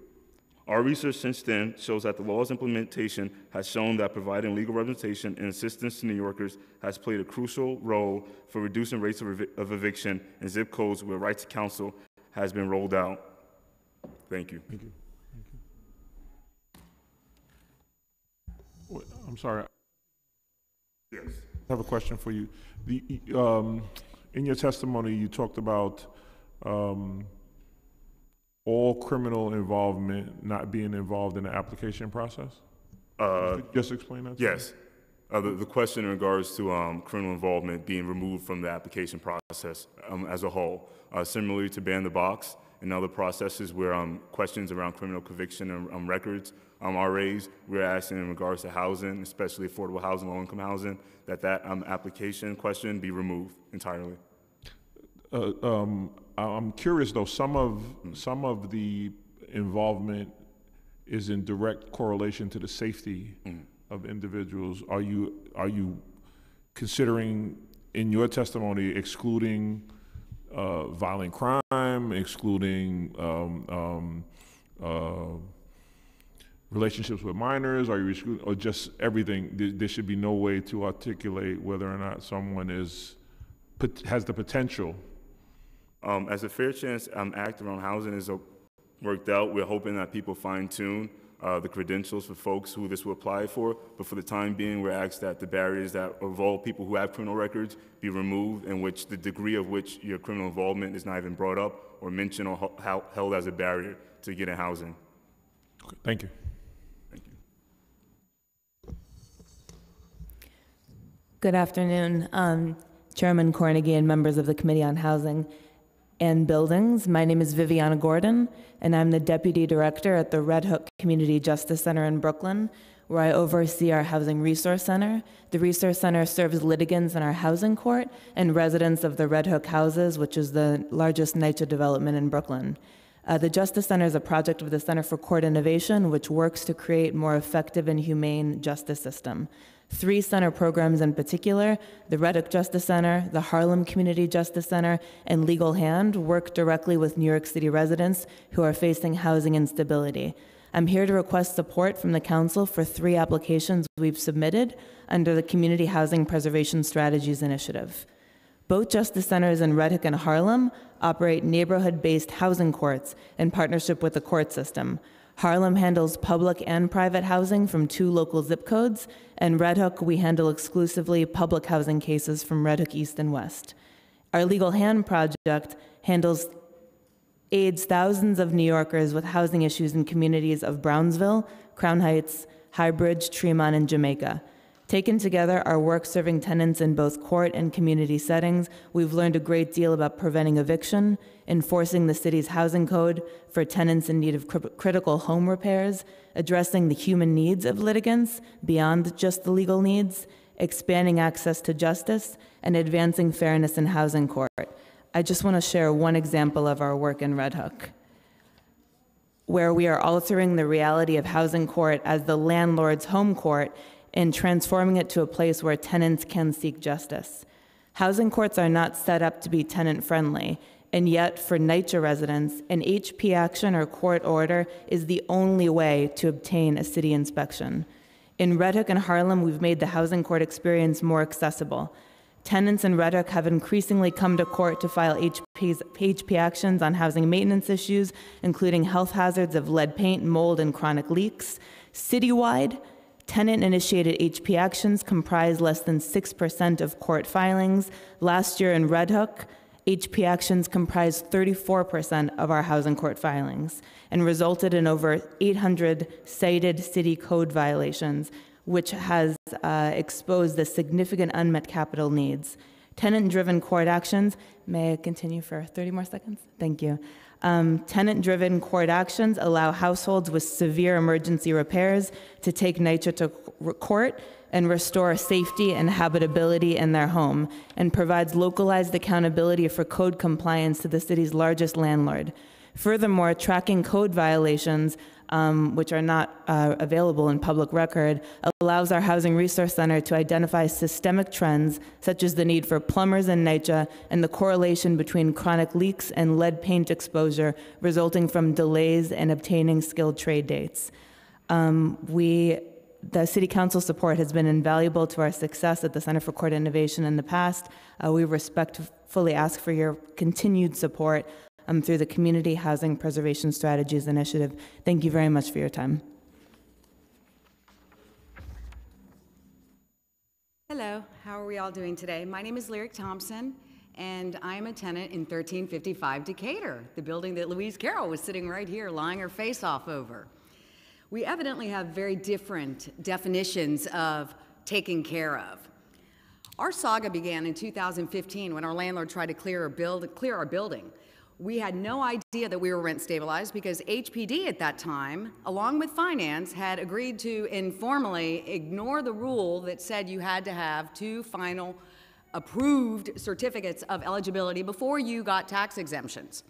So what Decatur Assets did, in our case, was they bought a building that was incomplete.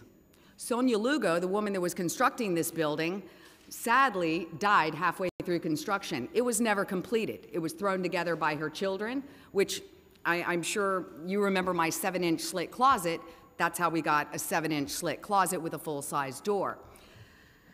When Decatur Assets purchased the building, they obtained a C of O from Artan Majuco and Gordon Holder, 2 corrupt DOB inspectors that were busted for signing off incomplete buildings in 2015 by DOI. He forged and notarized Sonia Lugo's signature, then submitted it to HPD. HPD gave him the tax exemption and did nothing but send notices about registration because the man never registered. Fast forward to 2015, I found out, wow, we have rights. We're a rent-stabilized building. Unfortunately, he had already cleared a tenant out of the building via a holdover, Olga Ortiz.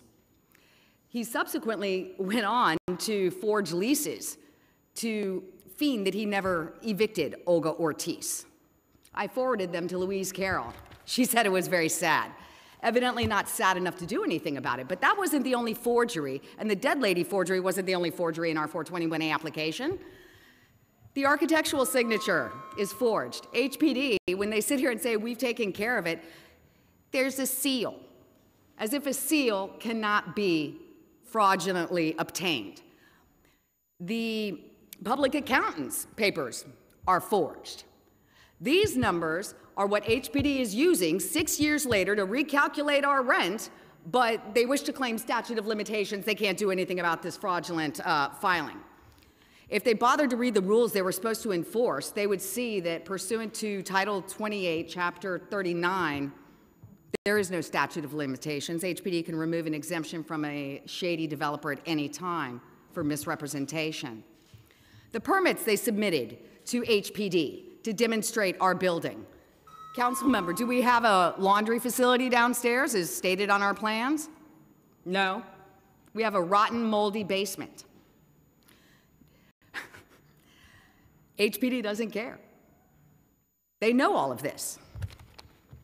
The leases they submitted to HPD to feign that they were in compliance after I got kind of testy in 2015 and ProPublica published a story about our building in 2016. Oh, they feigned compliance.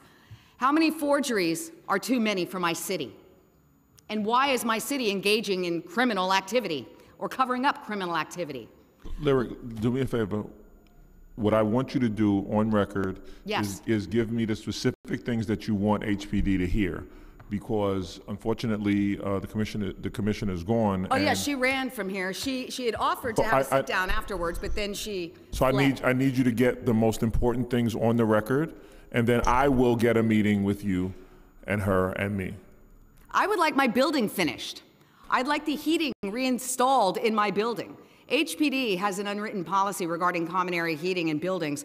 They don't think you're entitled to it, so hack it out. That's what they told my landlord. They said it right in front of me. They said it to Councilmember Espinal's office. They said it to Celeste Leon and Community Board 4. They've said it to me in writing. Anne Marie Santiago has written this. I'd like that heating installed because you see, the thing is, Councilmember, is that hacking out that heating system wasn't just removing the heating. Our plumbing is intertwined. It was creating situations like what we have in the bathroom downstairs in our unfinished, moldy, rotten basement at this point. It's created gas leaks. It's created plumbing issues. So what I would like is I would like this building brought up to architectural standards, as it should be.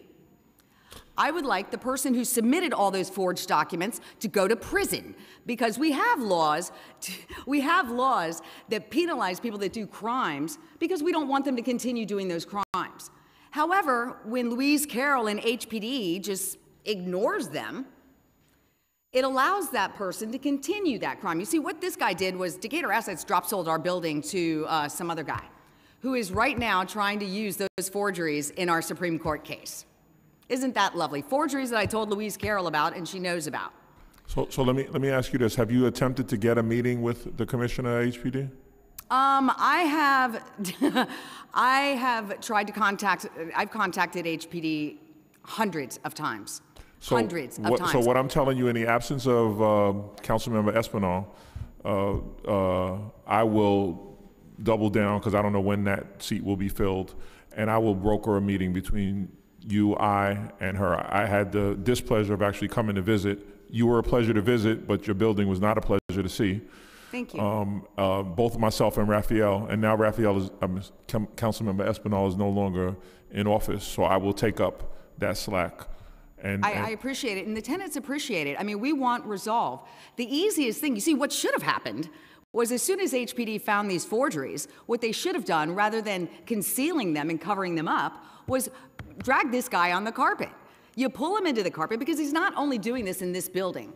I would also like to go ahead and make the council aware of 1660 Broadway. This was another building I told Louise Carroll about in 2016. They hadn't, at that point, registered with DHCR, and they still haven't registered with DHCR. I believe they're in year, what, 13 or 14 of 25? So, Lyric, in the interest of time, because I really want to get your situation resolved, I had a chance to personally witness what you've experienced. If I can just ask you if you could just speak to my chief of staff so we can get a date and time on the books for us to meet with Louise Carroll. I would very much appreciate that. If you promise me to behave in that meeting, I'll be nice. I will broker the meeting. I will be nice. Okay, as long as she tells the truth. See, we got to negotiate this afterwards then. But thank you for your testimony. I always appreciate it. Your advocacy, not only for yourself, but for people in similar conditions, is important for this council to do its work. So I don't want you to think that I don't appreciate what you're doing. I look forward to working with you. Okay, so you're gonna talk to my chief as soon as. Yep. And we'll get a time. Thank you. Thank you. Thank you all. We have the next panel coming, which is Mr. Komatsu, Ariel Hirsch, Graciela Blandon, I'm sure, Shelby Fredrickson.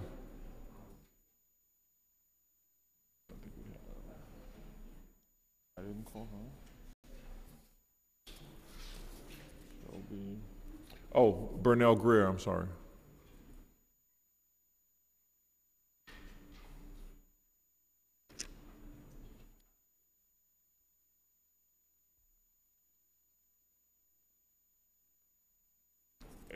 Ariel Hirsch?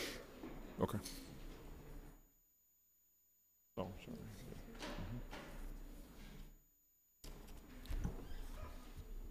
So the only thing I ask again is for the record, if you can state your name prior to your testimony. I'm asking in the interest of time, we have a couple more panels to go, if people could try to stay in the framework of the 2 minutes, which means that if you could condense and get the very pertinent points out, it would be helpful. I know everybody's passionate about what's happening in their particular lives. If you could just highlight the points that you would want HPD to hear and that you would want on the record, I would appreciate that. It would be beneficial for everybody. So you can begin when and wherever you like.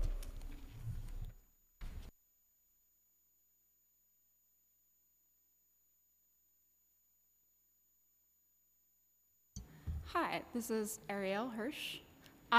Good afternoon, everyone, and thank you for the opportunity to testify.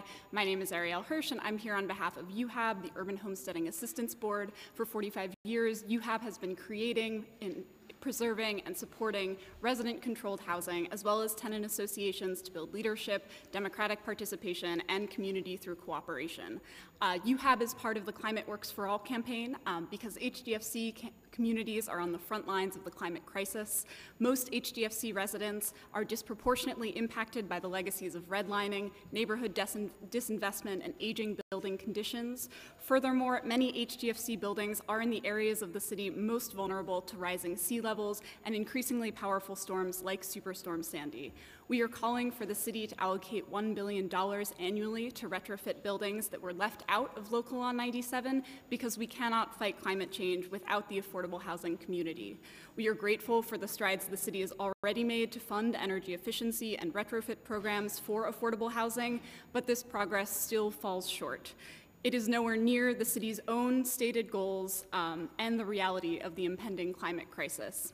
Residents and owners of affordable housing cannot be left behind in this fight. They are the ones on the front lines of climate change, and they need to be at the table to guide us through a just transition to a more sustainable future. Thank you for your time.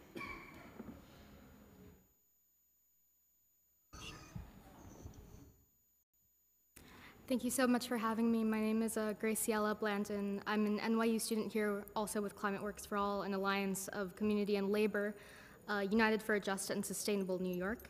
I'd like to highlight that our coalition is led by young people, and I'm here to reiterate the calls to action of the youth internationally because we're running out of time to delay the existential threat that is the climate emergency.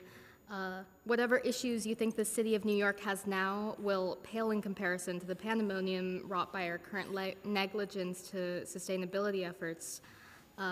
My generation is disheartened by the lack of urgency with which resources have been allocated to emergency, preventative, and restorative measures.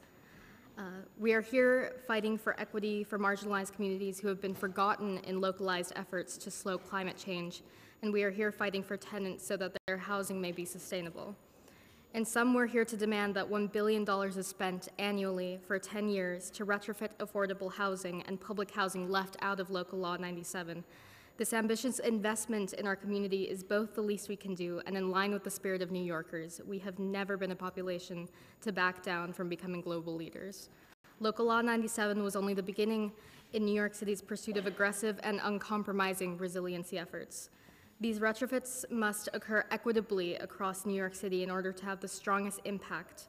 Funding from the New York State Energy Research and Development Authority has remained inaccessible to too many for too long, and we cannot afford a lack of funding when prescriptive measures still may not even happen without financial support. For the sake of the city, the planet, and your moral conscience, I ask that this committee reaffirm its commitment to leading in ecological housing development by allocating $1 billion over 10 years for retrofitting affordable housing in an equitable manner. Thank you so much for your time.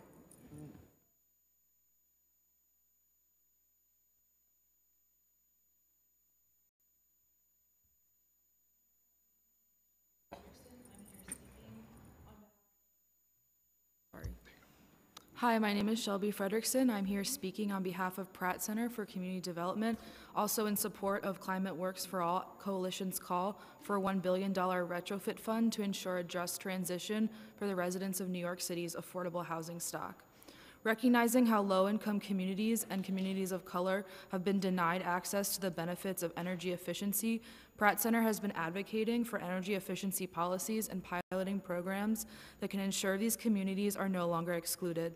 Not only have these communities borne the burden of years of inequitable energy policy, but without clear and directed action, they now face the potential to yet again be left behind by the Climate Mobilization Act.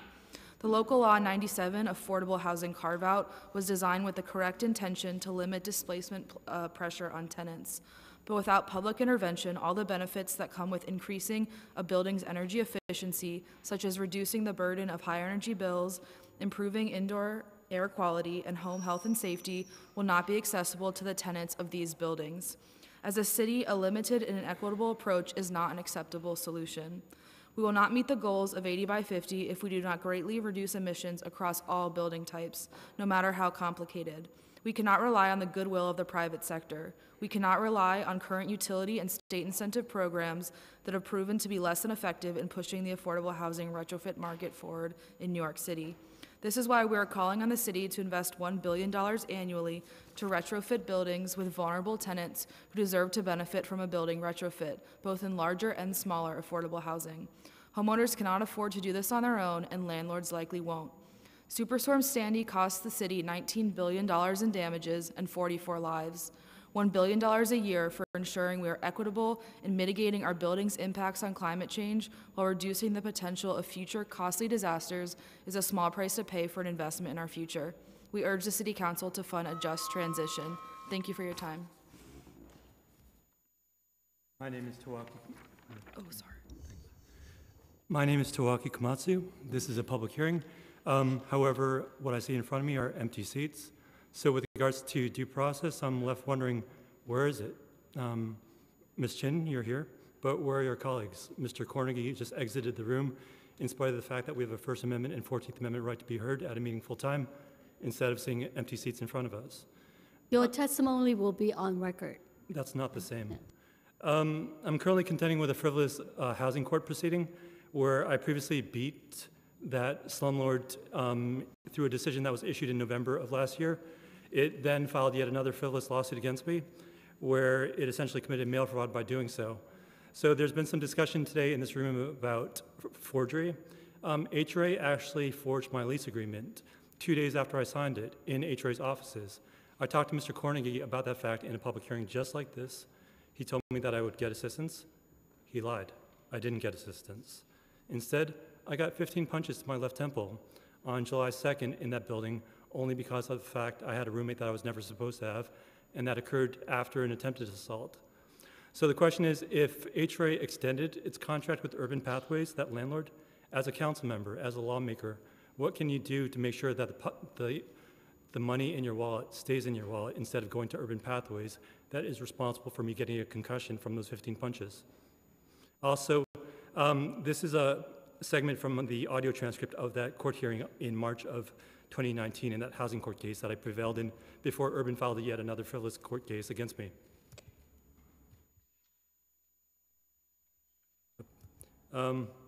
Something's wrong with my laptop. I'll summarize it for you. The housing court judge basically said he didn't have jurisdiction to determine whether there was an invalid lease at play.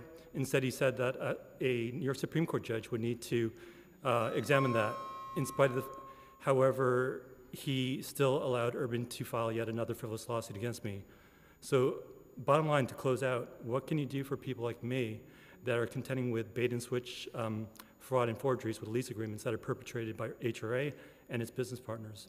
Can we talk about your case after the hearing? Sure. We'll have a staff that will talk to you, and then also to see if we can help you find legal representation or get more information. Thank you. Good afternoon. I'm Burnell Greer, the Executive Director of Impact Brooklyn. I also serve on the board of ANHD, the joint ownership entity, as well as the New York Housing Conference. So first of all, I happened to be in the neighborhood and decided to stop by. One, to thank the council for their efforts in terms of supporting Stabilize NYC. As I've heard quite a few of the people here speaking today about, needing assistance, through last year, the City Council was able to expand our reach with Stabilize NYC, increasing the amount of money, and we were able to add 2 groups to have further outreach where there's unscrupulous landlords and being able to fight. We're asking for another $100,000 to be added to the $3 million that was provided last year into this year's budget, and so being able to move that forward.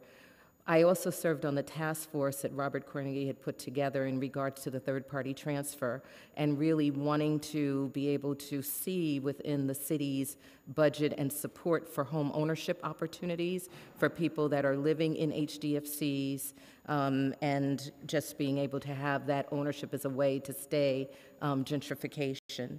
Lastly, we have found that through the housing lottery system that there is an opportunity for job creation and almost like an apprentice program to be able to train people how to manage the lotteries for a lot of the different developers that are running lotteries across the city, and being able to have that be a pipeline to jobs within the overall industry. So with that, again, in stopping by, just wanted to make those 3 points. And thank you for your time. Thank you. Thank you for your testimony. Do we have another panel?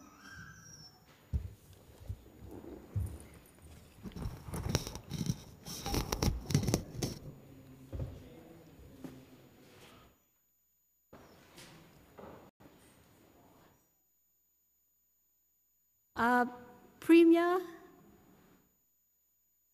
Mogarha? Oh, Mo Gallagher, okay.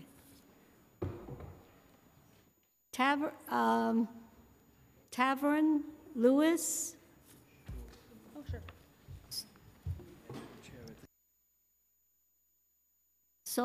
Sonia Jesse? Hannah from Cypress Hill Local Development Corp.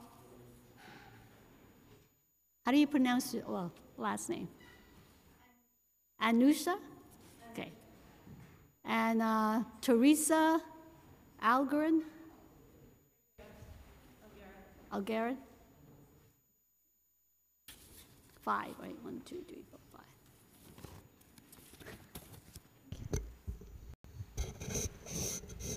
Great. Good afternoon. Yes, you could begin. Yeah. Good afternoon, Councilmember Chin. Thank you for the opportunity to testify. My name is Priya Mulgaonkar. I'm the Resiliency Planner at the New York City Environmental Justice Alliance. Founded in 1991, NEJA is a citywide network linking 11 grassroots organizations from low-income communities and communities of color in their struggle for environmental justice. Today, I'm here to testify in support of the Climate Works for All Coalition demand for the Climate and Community Development Fund, a $1 billion allocation in this year's budget and in every budget for the next 10 years to address energy efficiency in low-income, rent-stabilized, and affordable housing.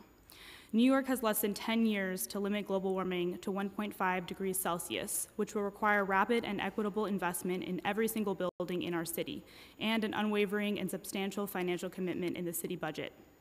We commend the City Council for passing Local Law 97, the Climate Mobilization Act, in 2019, which mandates energy efficiency retrofits in most of our large polluting buildings.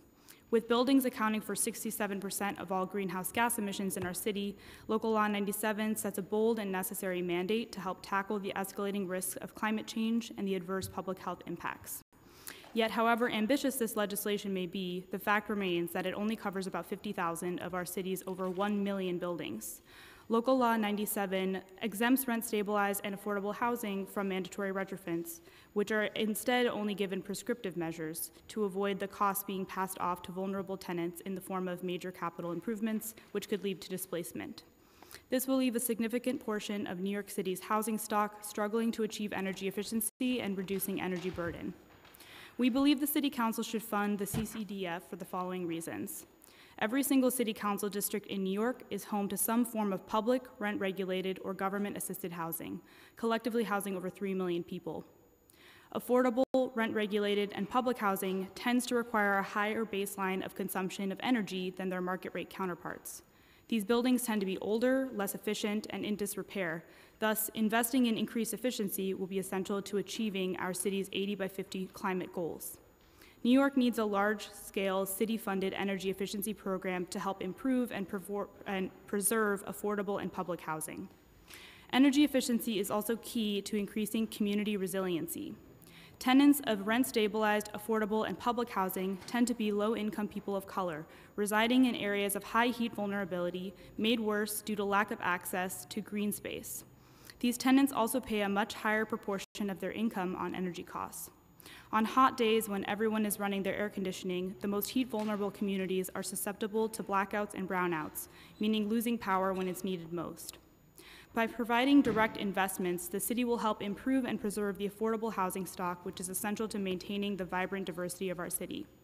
We urge the City Council to make 2020 the year of the climate budget and invest in preserving and climatizing our valuable affordable housing stock. Thank you.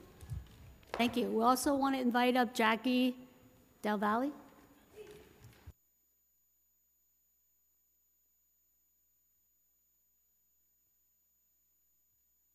Please continue. Hi, good afternoon, Councilmember Cornegie and Councilmember Chin. Thank you for holding this hearing today. My name is Sonal Jessel. I'm the Policy and Advocacy Coordinator at We Act for Environmental Justice. Over the past 32 years, We Act has been combating environmental racism in Northern Manhattan. I'm here as a member of the Climate Works for All Coalition, and I'm testifying to demand more funding for action to address our climate emergency. As we know, climate change is an issue that has and will affect all New Yorkers. It's important to always act with climate justice framework, that climate change impacts low-income communities and communities of color first and worst. For example, frequency, severity, and duration of extremely hot days has risen significantly in New York City. Low-income neighborhoods of color are most impacted by health effects of extreme heat due to a number of reasons, such as lack of adequate access to cooling, higher rates of chronic conditions that increase vulnerability, and more. We Act joins the Climate Works for All Coalition and stands with New York City community members, labor groups, environmental justice communities to demand to fund our future by funding equitable climate action for all New Yorkers. Last year, we passed Local Law 7, which was very exciting and moved us towards meeting our climate goals. This year, we're asking to allocate $1 billion annually to retrofit buildings that were left out of that law to ensure that we fight climate change as aggressively but as equitably as possible. This billion-dollar budget allocation will have immediate impact on job creation, community revitalization, and the climate. With this allocation, New York City will be a leader in the fight for climate action, not only in the United States, but around the world. We Act is enthusiastic to see the successful implementation of Local Law 97. However, we believe that we must expand retrofitting to affordable and low-income housing left out of the Local Law 97 and fund it, because NYCC funding is inaccessible. People living in affordable housing deserve to have energy-efficient homes that will benefit their health and well-being while also reducing emissions. Expanding retrofitting and funding it is key for ensuring equity in the city's climate change adaptation and mitigation efforts. Allocating more funding to retrofit New York City is important action because we all know that buildings is the city's #1 contributor to greenhouse gas emissions. Retrofitting for affordable housing will promote equity in our city's fight. So going back to my example about extreme heat, low-income residents often have hundreds of dollars per month in utility bills. I know this because I have spoken to them hundreds of times, but only receive 1/10 of that per year in bill assistance for cooling, for example. All in all, New York City must be aggressive in action to slow climate change. Local Law 97 is an important, significant step, but we know it's just the beginning. It's important that Committee on Housing and Buildings align Local Law 97 work with other initiatives to combat the climate crisis, like funding affordable housing retrofitting. Thank you for your time.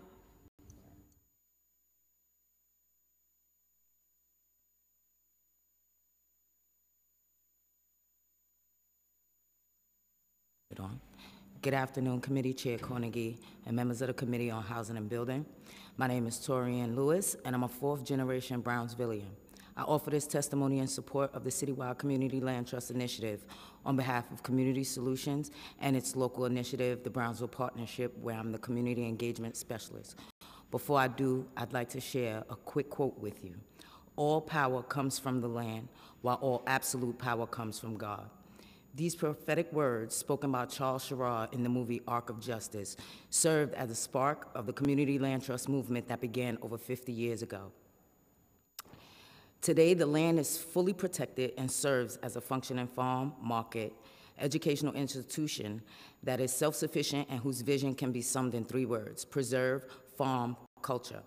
At the heart of this inspiring story, it speaks about one community's perseverance to protect one of its most important assets, its land.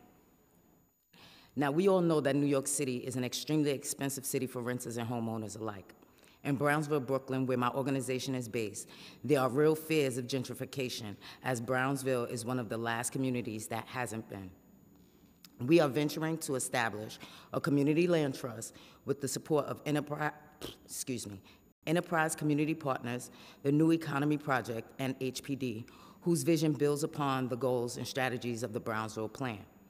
Within Brownsville's 1.2 square mile radius exists 200+ vacant lots where nearly 900,000 unbuilt square feet could produce 1,500+ dwelling units. If combined with new community facilities used to support important service delivery around health, education, and workforce development, these sites could produce even more valuable square footage to utilize for its local stakeholders. Despite the ultimate aim of repurposing this land as housing whose affordability is perpetually protected and sustainable, our broader goal is to strengthen the capacity of the community-based organizations that wish to remain in Brownsville and invest in the people that make it the special place that it is for so many, for generations, at least 5. I know because I'm 5th generation. I says 4th, but I'm 5th generation. This was the vision of our founder, former New York Knick Gregory Jackson, which centered on community mobilization to build the local infrastructure to support the collective problem solving around Brownsville's most complex challenges. Through a new Brownsville CLT, Community Solutions and its community partners would endeavor to influence the ongoing discourse around community development and investment.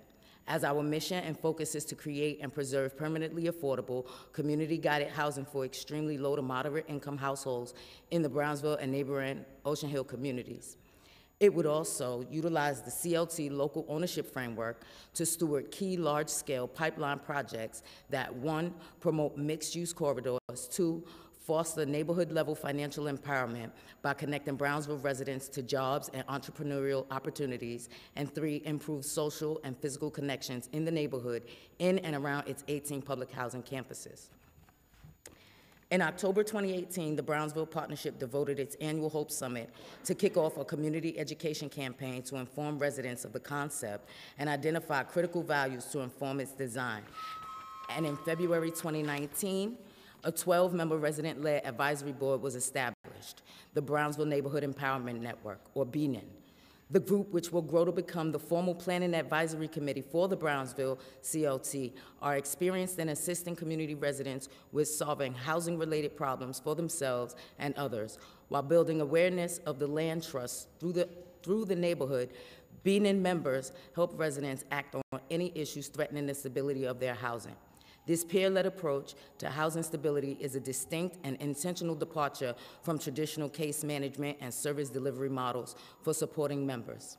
In 2020, the BNN will work alongside the Brownsville Partnership team to complete the launch of the BVCLT while continuing to educate residents and community stakeholders on community land trust.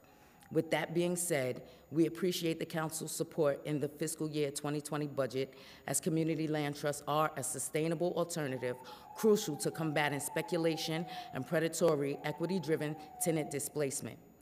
Your support will also provide a means to resist the continued movement of publicly owned lands into the private sector, and will provide CLTs the opportunity to educate and empower communities to solve local problems and achieve community-driven goals, creating a less exploitative housing system to preserve sustainable affordability.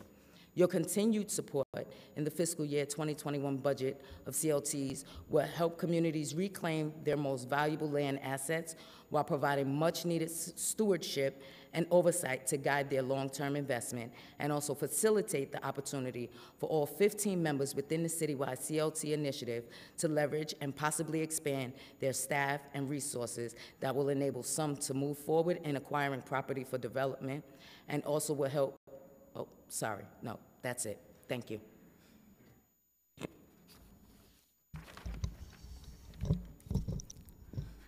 Good afternoon, Committee Chair Cornegie and Councilmember Chin.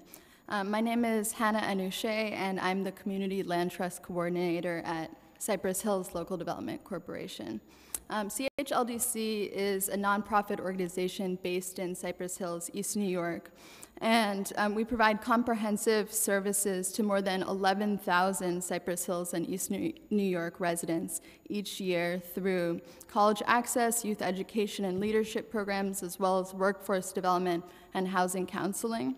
And CHLDC also has developed 417 units of affordable rental and home ownership units in Community Board 5. And so CHLDC and 14 partner organizations are part of a citywide community land trust initiative that seeks $1.5 million in City Council discretionary funding for fiscal year 2021 to develop CLTs, as well as permanently affordable housing, commercial space, and other community needs. And we ask that the committee recommend funding for the CLT initiative for fiscal year 2021's budget. So we know that CLTs are a proven model to combat speculation and displacement, protect public subsidy, and facilitate community-led development. And we really appreciate the City Council's support for CLTs in the 2020 budget. In 2018, CHLDC was awarded 12 lots from HPD through the new infill homeownership opportunities program. Through that, we're building 2 to 3 family co-op buildings, and we want to put those lots into a community land trust. And so with the funding last year, we were able to hire a community land trust coordinator and begin working with local residents to create a CLT in East New York.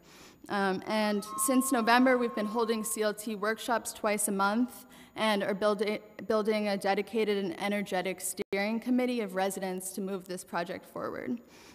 Fiscal year 2021 discretionary funding will allow us to build on this momentum and move towards incorporating the East New York CLT. And after that, CHLDC can transfer the lots from HPD into the CLT to get it off the ground, and the CLT can look towards acquiring more properties to get to a sustainable scale. Thank you very much.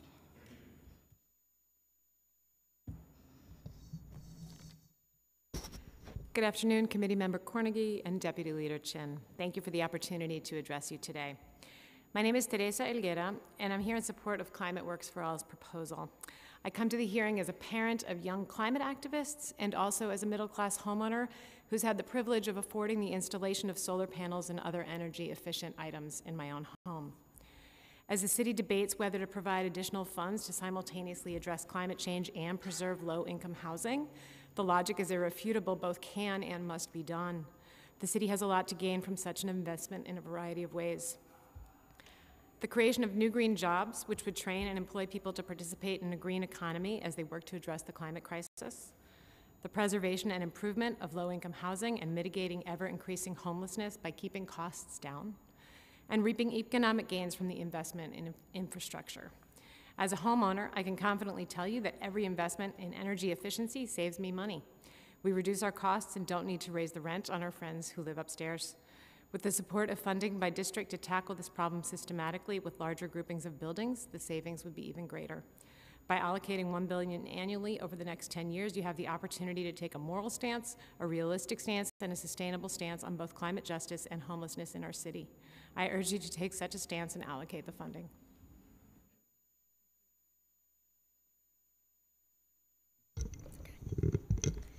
Hi, good afternoon. Hi, council members. I passed out to you copies of the Stabilizing NYC report. We ran out of color copies. We gave out all 50 yesterday at our legislative briefing, but both of your staff was there and have them. Stabilizing NYC is a coalition of 18 grassroots organizations, a legal service provider, and a housing advocacy organization who together combat tenant harassment and preserve affordable housing for New Yorkers who need it most. This year we're requesting $3.1 million. Last year the council generously awarded us $3 million, and we're asking for an additional increase of $100,000 so we can protect more homes and get our 2 newest members up to par with the other groups. Our work results in an improved and well-maintained New York City housing stock that's kept affordable for working class families. Tenant organizing creates empowered communities where people with various levels of vulnerability or marginalization, including immigration status, support each other by building relationships, learn and exercise their rights, and build agency that has been denied to them. I want to point out very critically, too, that the leadership that we've built over the past 7 years in Stabilizing NYC really helped lead the fight up in Albany to strengthen the rent laws, and that's had a huge impact on protecting people, as you know. And I just want to say that we think that it's really of critical importance to not scale back in any way. The landlord lobbies are now on the defense. We're seeing some things where they're trying to find as many loopholes as they can to pull out buildings from rent regulation. There's some warehousing going on. We're seeing what we're calling the Frankensteining of apartments, where they're kind of keeping apartment vacant and putting them together. And I think that we've built a really strong network of empowered leaders. And this initiative has really supported community organizing in a very deep way. So we just really want to encourage this to keep up the level of funding with a slight increase to bring all 20 groups up to the same amount. Thank you. So I want to thank you all for your testimony, but specifically I'd like to thank 2 organizations here who their founders and or were mentors to me. That's Michelle Nugenbauer and Jocko, of course. Thank you.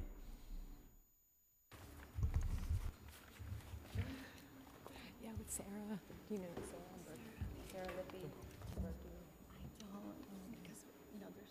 This hearing, the fiscal 2021 budget is adjourned.